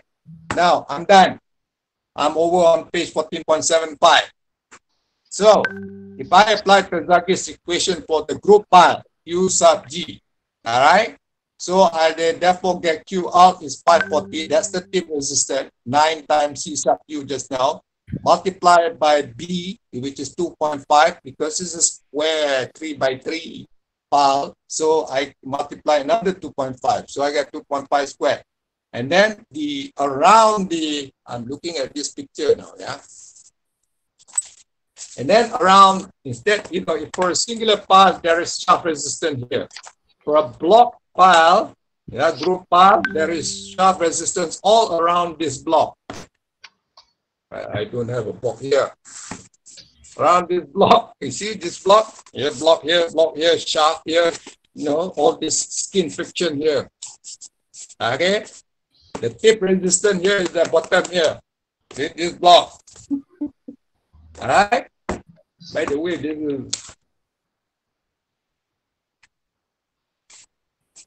I remember what this is. See, I'm now being distracted. So excuse me for being distracted. This is Moaz country. Moaz, where are you? Moaz? Yeah, Moaz, can you read this? Let's read it. Can you read it? Cannot. What does it say, Moaz? You can open the microphone. Hello, Moaz. You only read this one at the bottom because he comes from that part of the world. This one he reads this quickly. This one he cannot read quickly. Actually, this one says tawaf. I think it's that's from the Makkah. Bottom. Tawaf is that's like, the bottom. going around the top. Kaaba, Yeah, I know that's the bottom. The top, what does it say? I don't know. See, I told you. It says been there, done that. Then it says tawaf.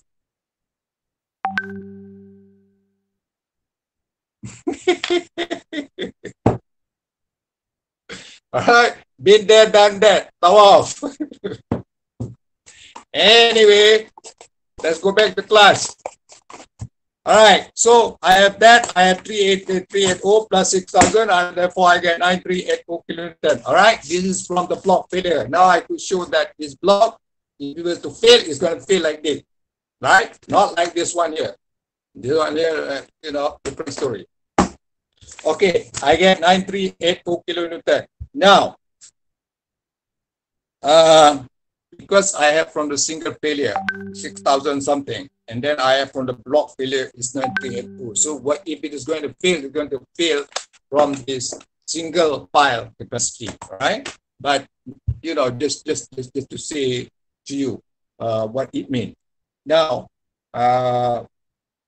you remember I said about eta efficiency, and I define it for you. Yes. Now this is on the y-axis, the vertical axis. That was defined as eta. All right? On the y-axis is defined by eta. Now, what is the value of eta in this example? The efficiency. While you do that, let me get to the toilet. I'm going to the toilet now. I'm going to pee and then come back. It'll take 5 minutes.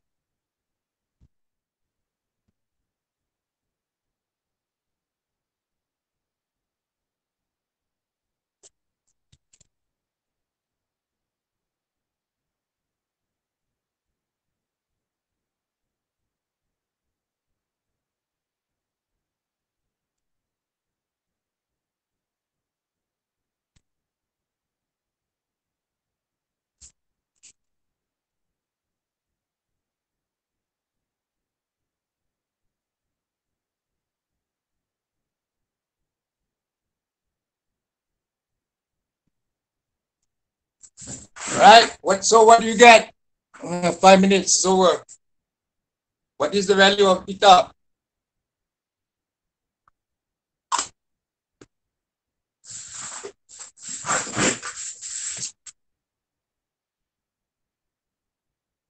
Hello.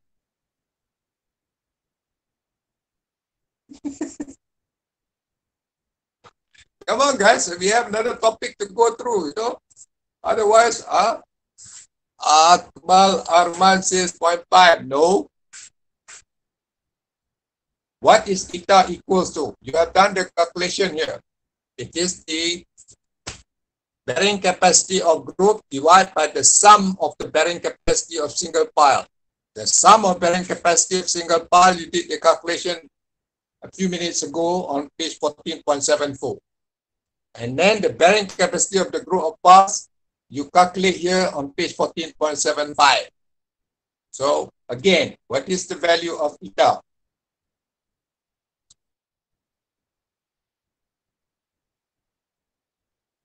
It is equal to what? What number over what number?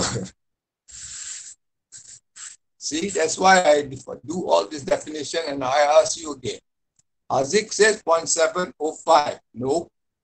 Balik ko Azik.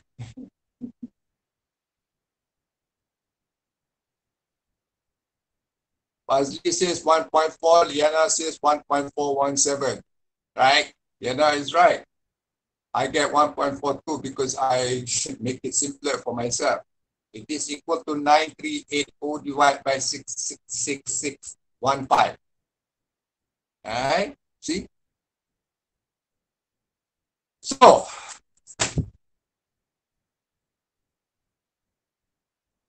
when I do the examples with you, I try to explain all of these things. Even when I'm fast, I explain them to you. It's only whether you get it or not. In some days, of course, on some days, I just go much faster. All right. Today, I'm a bit slower with you. All right. This is therefore 1.4 tu betul lah Bazli, tapi tak apa ni, tak not as accurate as Liana lah. Okay, Bazli. All right. So I don't know how you study, but I'm trying to impress upon you, you know, when I see examples, when I do homework, I'm trying always to relate from, you know, the theories so that I don't confuse myself, so that I don't make the mistake. All right? Okay? Because I notice this is what happens to students. When they do the homework, they just want to finish the homework and then they don't realize what they're doing. So that's how they lose their marks. Okay? All right, I'm done with that. Ni dah pukul 4. I don't think we can afford to have a break. Okay? Now I have to go on example 8.9. All right, example 8.9 is on page 349. So I can perhaps go a little bit faster on this one. Okay? Example 8.9 is on page 349 because I've already taken the time to explain many things a few minutes ago, right? So example 8.49, I have an under-rim board pile. It's to be installed in a stiff clay. The diameters of the pile shaft and under-rim base are 1.05 and 3 meters, respectively. So the pile is to extend from a depth 4 meters to a depth of 22 meters in the clay. The top of the under rim being at a depth of 20 meters. The relationship between undrained shear strength and depth is shown in figure 8.26 and the addition coefficient is alpha is 0.4. Now, see, I told you a few minutes ago, if you are given the undrained shear strength with depth, you have to find the average value. Yeah. So in this case, they give it to you. All right. In the earlier example, they didn't give it to you. They just say this is the undrained coefficient, and since there is no other data and information, you take that value to be the average value. All right. And also the tip value. Now they give you alpha. Now immediately you know to yourself, you know to yourself that alpha is just C sub A divided by C sub U. So somewhere along the line, you're going to say to yourself that C sub A is equal to alpha times C sub U. All right. You have to calculate that for yourself.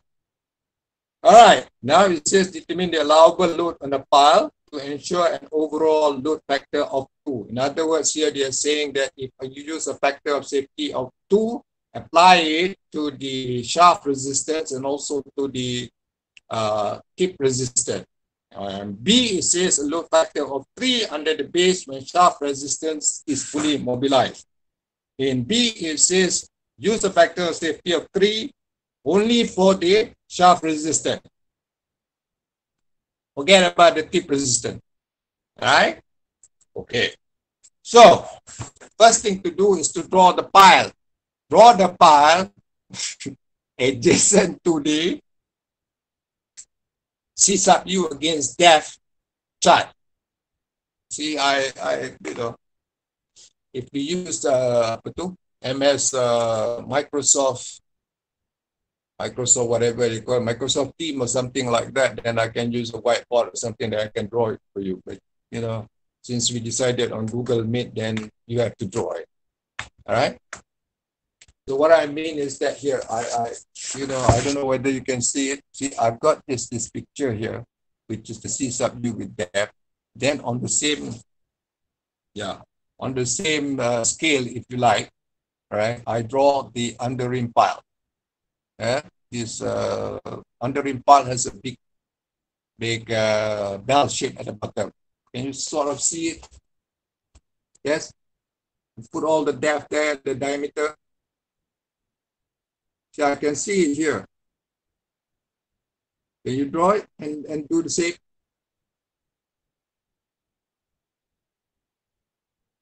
So that you can see what is happening. Don't copy my drawing. Tak jelas nak jelaskan macam mana lagi, Fazli. The idea is to give it to you what I am doing, not to be clear with you. Right? Everything nak clear tu dia dah cerita kat atas ni dalam ni tadi. Everything is already, explained to you here. But now you want to translate what is explained to the picture here. So that's what I'm trying to do here. So draw besides that chart, that figure, what has been explained. Depan lagi apa? Depan sikit air. Dah. Ni, depan tu mana lagi? Like I said, don't copy me, copy yourself. Boleh? Alright? Because I notice students, they never like to draw. They ask other people to draw for them.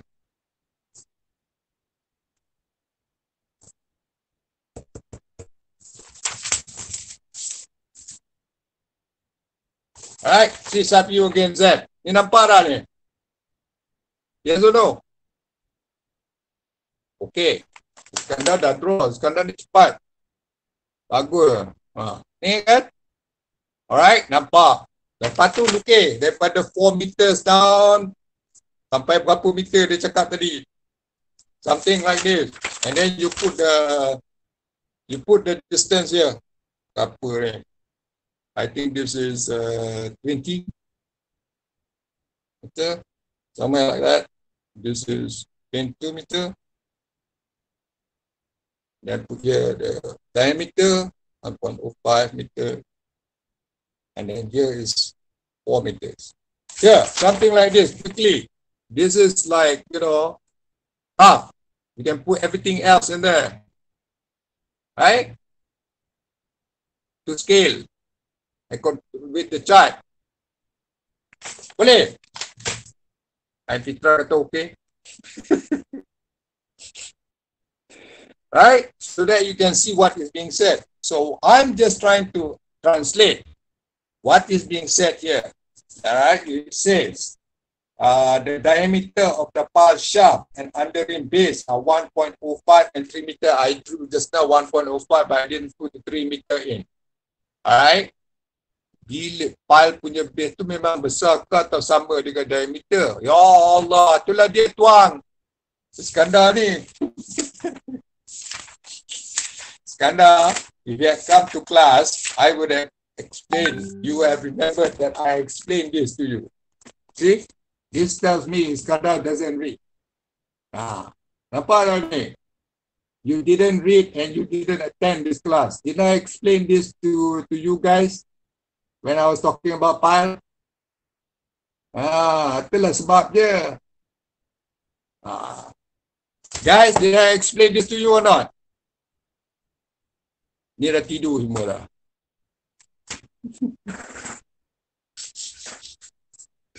Yes, last week. Tu Iskandar, Bapa Patli say yes. Okay. Itulah sebabnya. Not last week. 2 weeks ago, I think. I think. Right? Okay. Now, in fact, I explained to you how they get that bell shape. Right? Okay. So, I'm just trying to get all of those things into that picture there. Right? The pile is to extend from depth of 4 meters. So that 4 meter you put on the on the depth Z. Alright? Why am I doing this again? Translate all this thing so that relate to the depth Z. Alright? The cohesion. So that then I can imagine that, you know, it's only the shaft resistance is only from 4 meter downwards to whatever that bell-shaped curve is. Alright? Bell-shaped, not curve, bell-shaped pile is. The bottom part. Then it's easier for you, right? And the more you do this, the better it becomes for you. All right, moving on. So I've got all of that. All right, so now I'm at base level 22 meter. The undering strength is 220 kilonewton per meter square.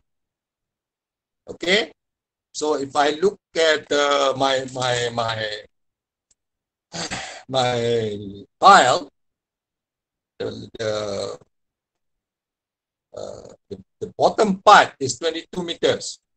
The bottom part of that underrim, 22 meters. At 22 meters, if I look at that chart, okay, at that chart, it says, and I go up, so I should get about 220. You get that? 220 kilonewton per meter square. That is the tip resistance of my sorry, not the tip resistance, it's the undrained shear strength at the tip end of the pile. Okay. All right. Now, again, N sub C, you know now y is equal to 9. You already put it into your head. All right. The circular shape is using Scampton, or they're using Bayhoff, or even if you use 5.14 multiplied by 1.2 Terzaghi, you probably get about 9. Okay, but easier for you to use Scampton. This is clay, saturated, right? So the undrained situation is always weaker than the drained situation. So you put your water table at the top. All right. Okay, then it says advisable to disregard skin friction over a length of 2B above the top of the underrim, i.e. below a depth of 17.9 meter. The average value of undrained strength between depth of 4 meter and 17.9 is 130 kilonewton per meter squared. You know, when they try to build that bell-shaped bottom part of the pile, which is bigger than the shaft, right? Okay, they're going to disturb the soil, all right, because you're making it smaller, smaller, and smaller, right, to get that bell shape, all right? So about 2 times the diameter of the depth, 2 times B, is going to be disturbed. So they say disregard about it. Where does he get this from? If you read about the pulse in there, it says to be above and the the top of the pipe. So if you minus that, 2b is 2 times 1.05, which is 2.1 meters. All right, 2.1 meter. You minus the top of the under ring is at 20 meters. So 20 meters minus 2.1, it becomes 17.9. All right, you can like do the calculation yourself later. So disregard that 2b. So I will put 17.9 here somewhere on my drawing. See, I already put 17.9 and I'm going to disregard it. Okay, I'm going to disregard this. Right? Yeah. Why am I doing this? Because by the time I get to all this calculation, I've already forgotten that I need to disregard. I do not forget, but I know my students forget. So that's what I'm telling you. Put it down. Okay. So average value of undrained strength between depth of 4 meter and 17.9 meter is 130 kilonewton meter. So at 4 meters, I think the C sub U is what? 50 kilonewton per meter squared. Yeah. At 4 meters depth, it's about 50. And then at 17.9 is about, let me put there, 17.1 is 9 here. I don't know, about 180 maybe, right? So between 40 to 180 is about 122.5 maybe. Right, I get 125. So not too bad, it's about 130 average value. Yeah? Okay? Yeah, now are you following me? Hello. Okay, yes, I got it. Fine. See, if Liana got it, I think the rest of the class would be able to get it. All right. So now I need to find the skin shaft friction. I've already got the tip resistance. Now I need to find the shaft resistance. Shaft resistance F sub S. F sub S is equal to C sub A. C sub A is equal to alpha C sub U. So I've got the alpha C sub U average value between 4.9 and 17.9. So it's about 52, not about, it's 52 kilonewton per meter square. All right. Now, by the way, you know this chart, there's this figure, this comes from site investigation, right? You did all the undrained shear strength, you take the sample, you do all, you can do it on site. All right, you remember your site investigation homework, you did it on site, all right? You do that plot thing, all right, on site. Okay, but this is a, too far deep, so maybe you took the sample and then you took the sample and you did all this undrained shear strength in the lab and you got that, all right? And then you can draw a straight line with all this analysis. Okay, fine. I could give this question without giving you this chart. Instead, I give you a formula. Yeah, I could give you a formula which says that the C sub U is a function of the depth. Like, so I can change, for example, this chart here to a formula. The formula is equal to C sub U is equal to the slope of the curve, right? The tangent multiplied by depth plus the constant. Yeah, it's a straight line. Y equals to mx plus c, right? And the constant c here is just equal to what? 50. Yeah, so I can get the equation to be C sub U is equal to the slope, whatever the slope of this line is, multiplied by Z, if Z is the depth, plus 50. I could give you an equation and you can find whatever depth the undrained shear strength. Yes or no?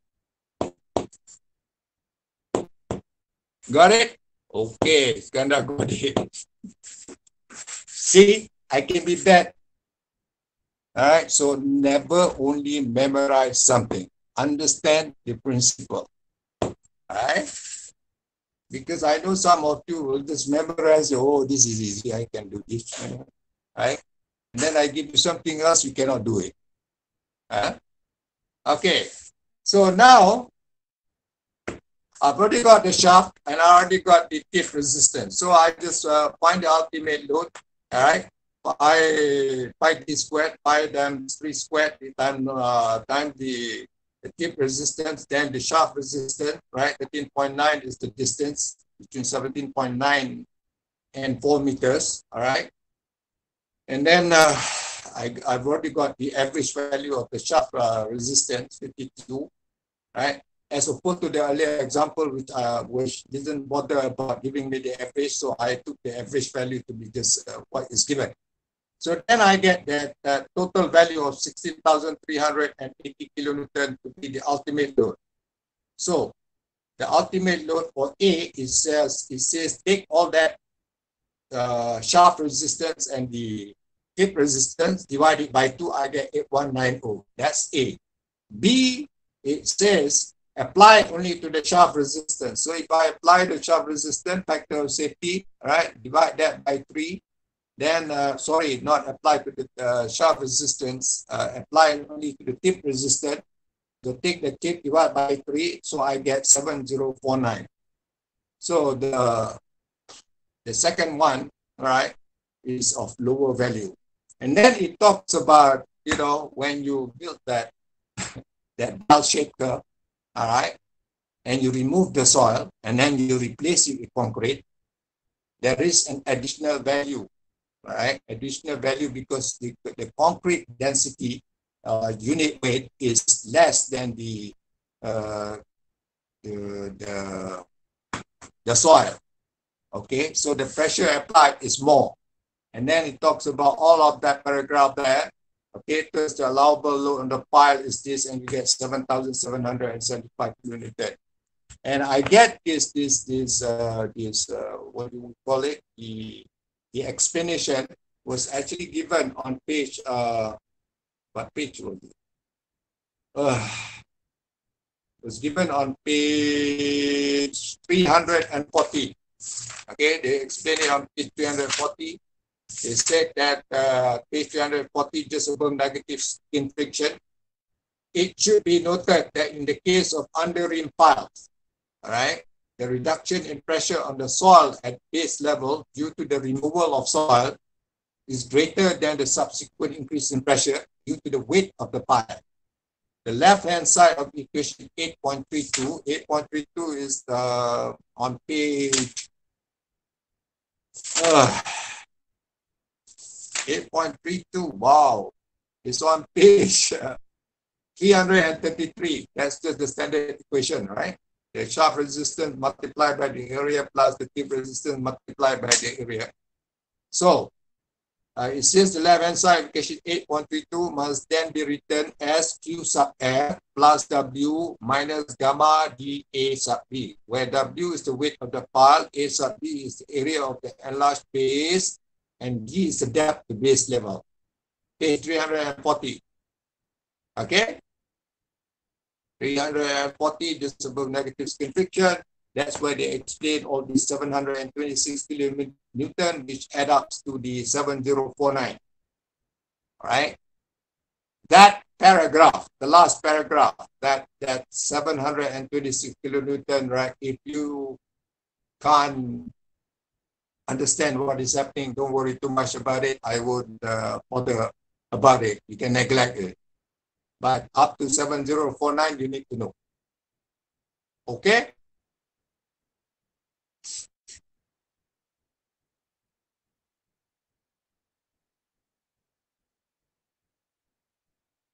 Why am I getting quiet? Inshallah, okay, because we fine, good. All right, that was example 8.9. All right, so I'm taking a lot of time just to explain example today. All right, now today I talked to you about dynamic group of piles, and then did we do any example on that one? Yeah, we did some example, right? No, we didn't. Okay. Yeah, we did. We did that page 14.73 and 8.9 outbreak. We just finished the example. I did that dynamic file. So there was no example on that. There was the bearing capacity of group file, and then I reviewed all those things previously.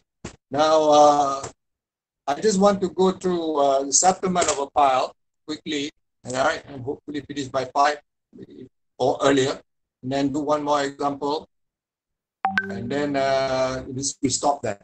Okay. So I'm on page 13 now. All right, settlement of pile. Then I think that will be the end of it. So in sandy soils, reliable method is through a pile load test.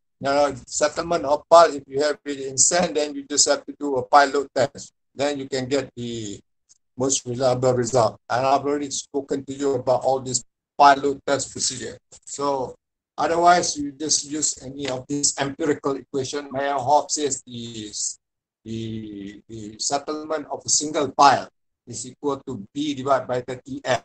Right? B is the diameter at base of the pile. F is the factor of safety. You apply to the ultimate load minimum you give usually is 3. That's pretty conservative. All right. And then Scampton, 1953, for group pile from above equation of row 1, then you put this ratio. First you substitute, you calculate row 1, and then you substitute in here. All right. Row over row 1 is 4B over plus 2.7T plus 3.6 squared. When you see numbers like this, 3.6, 2.7, right? These are numbers that comes from empirical equation. And, they learn through doing tests outside in the field, and then they just say, this is the formula. All right? So B is the width of pile group. The dimensions are all in meters. Okay? So you just use those formulas. But those equations generally are being used for sand. All right? Reliably, you should do a pile load test, but if you can't, you can use this empirical formula. In clay, you need to determine the settlement of the pile group, which assumes that the ground load is concentrated at 2/3 depth of the pile length. And figure 8.23 of Craig edition on page 345. This, you have done it in settlement before. Page 345, you look at it. All right, see? Okay. Figure 8.23a, you have the top part, 1:4, 1 horizontal, 4 vertical, and then you take that depth of 2/3 L, and then you place equivalent rough. Equivalent rough at depth 2/3 L. After that, the stress transmission is 1 horizontal, 2 vertical. That 1 horizontal, 2 vertical, you actually did it in settlement calculation. Remember that? Settlement calculation, stress transmission, you actually even did it in soil mechanics 1 as well. Yeah. The figure 8.23b is for sand. So they have different stress transmission. Now the 1:4 at 3, at depth of, at some depth below. All right. At some depth below, and then you have 1:2. Okay, in sand. All right. Now, I won't explain too much on that because you have basically done that settlement calculation. What we need to do is to just go through the example. Only I need to explain to you about the stress transmission of this equivalent rough concept. But perhaps you will understand better when we go through the example. So example 810, page 351. Are we there, guys? Yes? Okay. Example 810. So now I have a square group of 25 piles, extend between depth of 1 meter and 13 meters, so 12 meter deep pile in a deposit of stick clay, 25 meter thick overlying rock. So I have clay over rock, and it's 25 meter thick. The piles are 0.66 meters in diameter and are spaced at 2 meter centers in the group. Again, the 2 meter centers and then pile are 0.6. Okay, So the undrained shear strength of the clay at pile base level is 170 kilonewton per meter squared. So instead of them giving you the variation of C sub Q with depth, now they give you straight away the answer. All right, at the pile base level 170. And then the average value of undrained strength over the depth of the pile is 105. So a few minutes ago, you were asked to actually find the average value since they give you C sub U with depth. Now they said, fine, you just take this value. All right, the average value. So in the earlier example, the first one that I did, they didn't even bother to explain to you the average value. They just gave you a number. So since there are no other additional information, so you take that as the average value and also the tip value of the C sub U. All right. No need for you to assume unnecessarily numbers. Okay.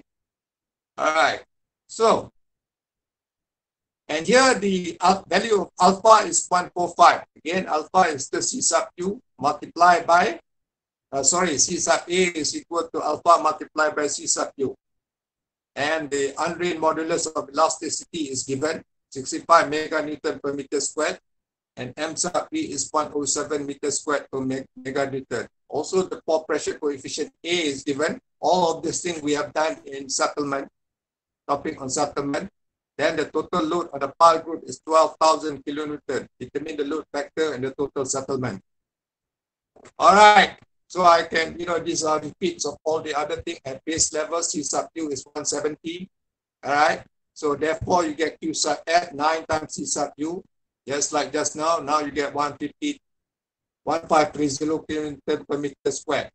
Then over the depth of the pile, CU bar. I used the word S a few minutes ago to dictate the average value is 105.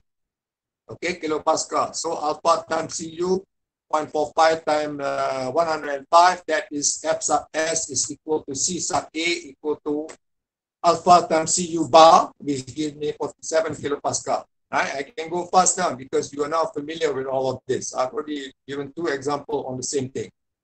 So for a single pile, you just take them, right? Tip resistance multiplied by the area of the tip, and then the shaft multiplied by the area of the shaft. All right. And it so happens this is circular in shape. It may be a square, so you need to find a different value of the shaft resistance if it is a square. All right. Then I get 1495 kilonewton. All right. Q sub F equal to 9 times C sub U. You know why that 9 is. P sub U equal to 0. Scampton's value of N sub C. D over P is more than 4, equal to 4 or more than 4. So you get N sub C equals to 9. Done. All right. Then the ultimate load on the group, assuming single pile failure and a group efficiency of 1. So you can just forget about that group efficiency of 1. A few minutes ago, we said to ourselves, if I go for one single pile, if I have 4 piles, I multiply by 4. So they have 25 piles here, 25 multiplied by 1495, I get 37,375 kilonewton. Now I need to find for the block. All right. For the block, because the width of the group is now 8.6 meters. Right? And therefore, the ultimate load on the group, assuming block failure and taking the full undrained strength on the perimeter. This is just applying the Zagre's equation. A few minutes ago, we have done this, so we're now applying it. Right? L multiplied by B is square shape, right? 8.6 meters. So you get 1530. 8.6 meters. Do the calculation yourself. All right? Center to center is 2 meters. Then the pile is 0.6 meters. So you will get 8.6. 1, 2, 3, 4. 2 times 4 is 8. And the diameter itself is 0.6. So you get 8.6. All right? Okay. So 8.6 squared multiplied by 1530, which is the around the pile. Yeah. And then 4 multiplied by 8.6 multiplied by 12 multiplied by 105. F sub S is 105. D is 12 meter. All right. Then 2B plus 2L is both of that is B equal to L. So you get 4 times B or 4 times L, which is 4 times 8.6. So you get 156. 500 kilonewton. So the load factor, what they call the load factor here, all right, is 156,500 divided by 12,000. 12,000 is the load that you apply at the top. It's equal to 3.1 kilonewton. All right. The load factor is 3.1 kilo. In other words, my pile, all right, my soil, all right, is I take the lower value of the two, right? 35.75, it will fail through single failure, 7.375. All right. And then my load given is 12,000. So factor of safety is 3.1. A few minutes ago, we compared when we did the first few example. The first example we did, right? When I asked you to find the what? The eta value, right? When you came out with 1.42, Padli say 1.4, Diana say 1.417, I said 1.42, right? When I did that, all right? So this is the thing down here. We took the lower of the value, we divide by the ultimate load, the load that is given from the column and the vertical is 12,000. So I get the load factor 3.1. So I have actually a factor of safety of 3.1. That's what they're saying. 156 from the block failure is so big, right? It fails first by the single pile capacity. Okay? So there is no likelihood of a block failure. All right? Now, it's not going to fail through a single failure, or it's not going to fail through a block failure. What is going to fail, what is going to make it fail is through settlement. Always, I keep saying to you, if it's not bearing capacity problem, it's a settlement problem. Most problem is usually a settlement problem. So settlement is likely to be the limiting criterion, they say. Settlement is the one that is going to limit your problem here. All right, referring to figure 8.23a, okay, the equivalent rough is located 8 meter, 2/3 of 12 meter. Look at that figure now on figure 8.27 on page 352. So 2/3 of 12 meter, so 8 meter. Below the top of the bar, the width of the equivalent rough is 12.6 meter. You know that by now, all right? 2.8 plus 0.6, so 12.6. The load on the equivalent rough is 12,000 kilo, is spread at a slope of 1:2 to the underlying clay. So from zero, if you like, from 1 meter to 8 meter is 1:4, the stress transmission. And then below that, all right, is 1:2. All right. So guys, I have a pile. I'm just going to draw two parts. Okay. So I'm going to just change this to 2/3 of the depth to make it like that. So now I have the load. The load is being applied at 2/3 there. All right, where am I? Here. Okay. Are you seeing this? Okay, Fazli says okay. All right.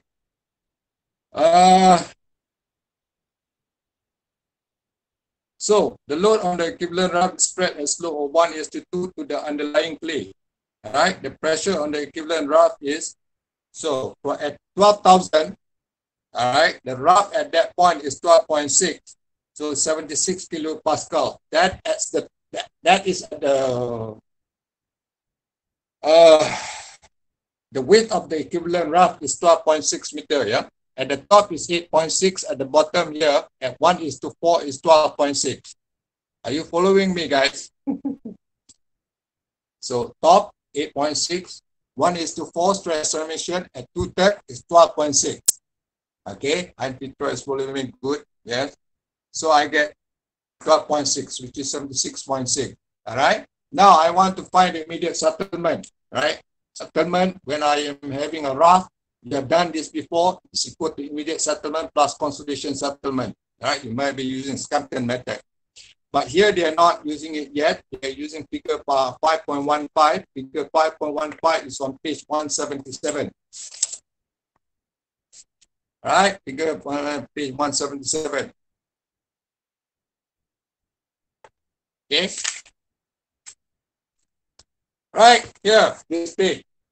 So you see here, they have this picture, small picture here, which is, you know, you have your clay layer and you have your rock layer, right? And then it gives you all the example.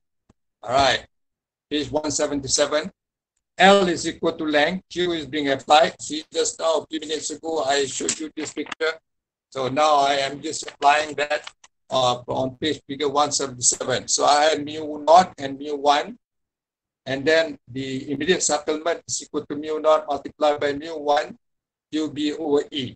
All right, using those two charts, I get for H over B, D over B, and all of that, L over B. From page 177, I get mu 1 equal to 0.42.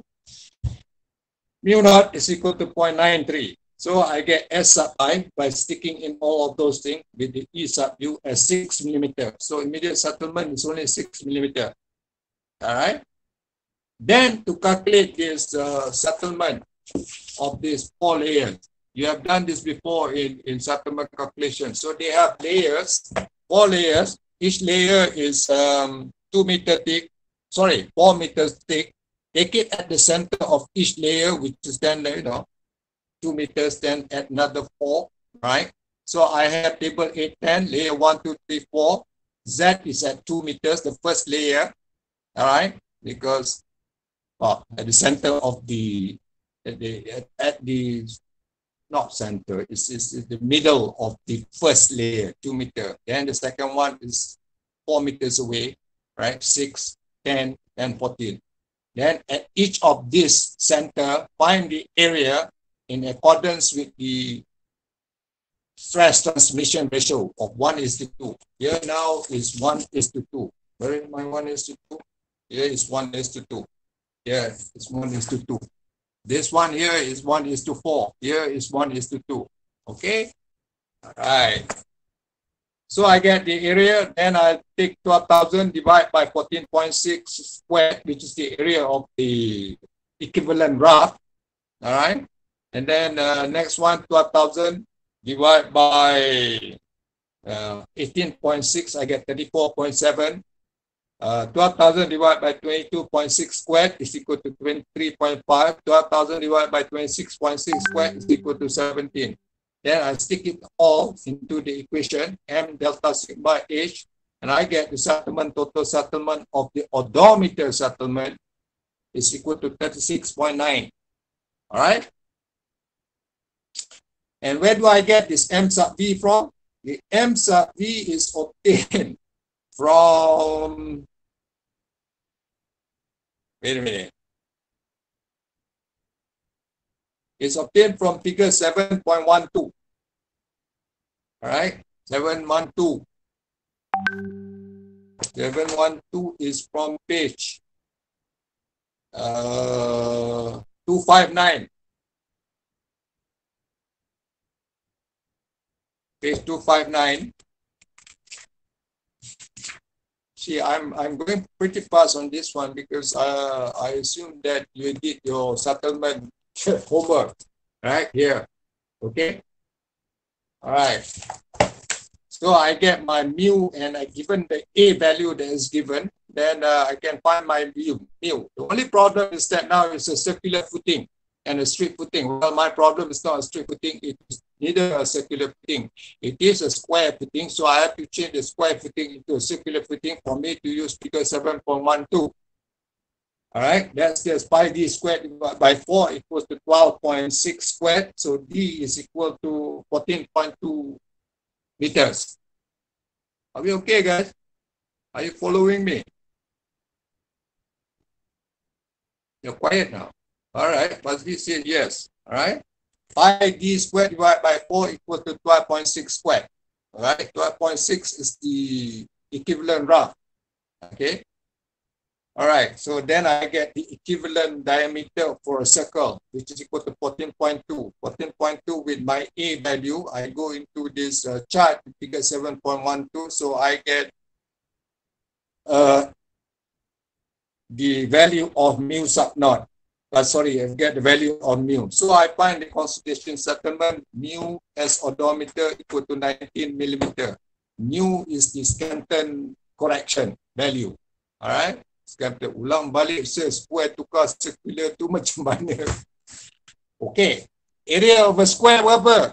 Area of a square is 12.6 multiplied by 12.6.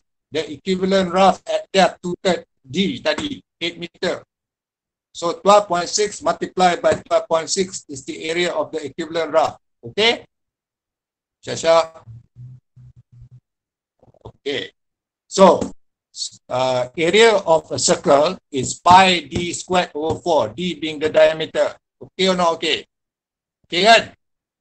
So to find the equivalent d, d is equal to 12.6 squared, alright, multiply by 4, divide by pi. Yeah, pi d squared over 4 equal to 12.6 squared, so d is equal to the square root of 12.6 squared multiplied by 4 divided by pi. So dapat 14.2 meter. Okay tak okay? Kalau tak dapat, tanya balik. Okay, good. So then you get that 14.2. So, odometer, make correction for the Scanton barrel punya correction through that new S odometer. So you get your 19 millimeter, then immediate settlement plus consolidation settlement, you dapat 25 millimeter. Okay, no, okay? This I'm pretty quick about this because you have done this before with me, and then yang bearing capacity tu pun you have done 2 examples before you went into this example, so that's why I'm pretty quick about it. Yeah, any question? Done, right? I think we better stop here today and continue with penetrometer correlation for bearing capacity of pulse next week. Okay.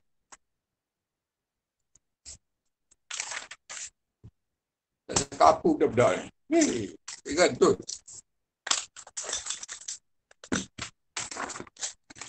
Guys, okay, Fadli. Now I have to collect homework, right? Yes? Izzah pun kata yes. Baru nak jaga. Tidur ke Izzah?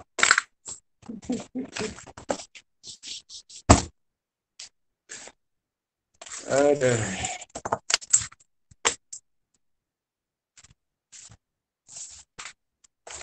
Ada dia homework.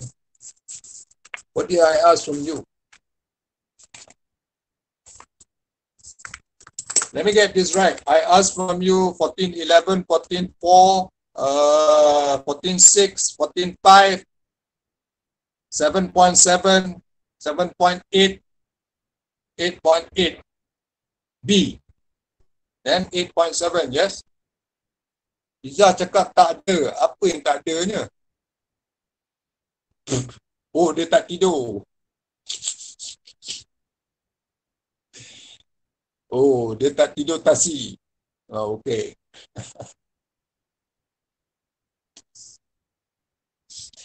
Alright. So, nanti apa dia soalan. By the way, guys.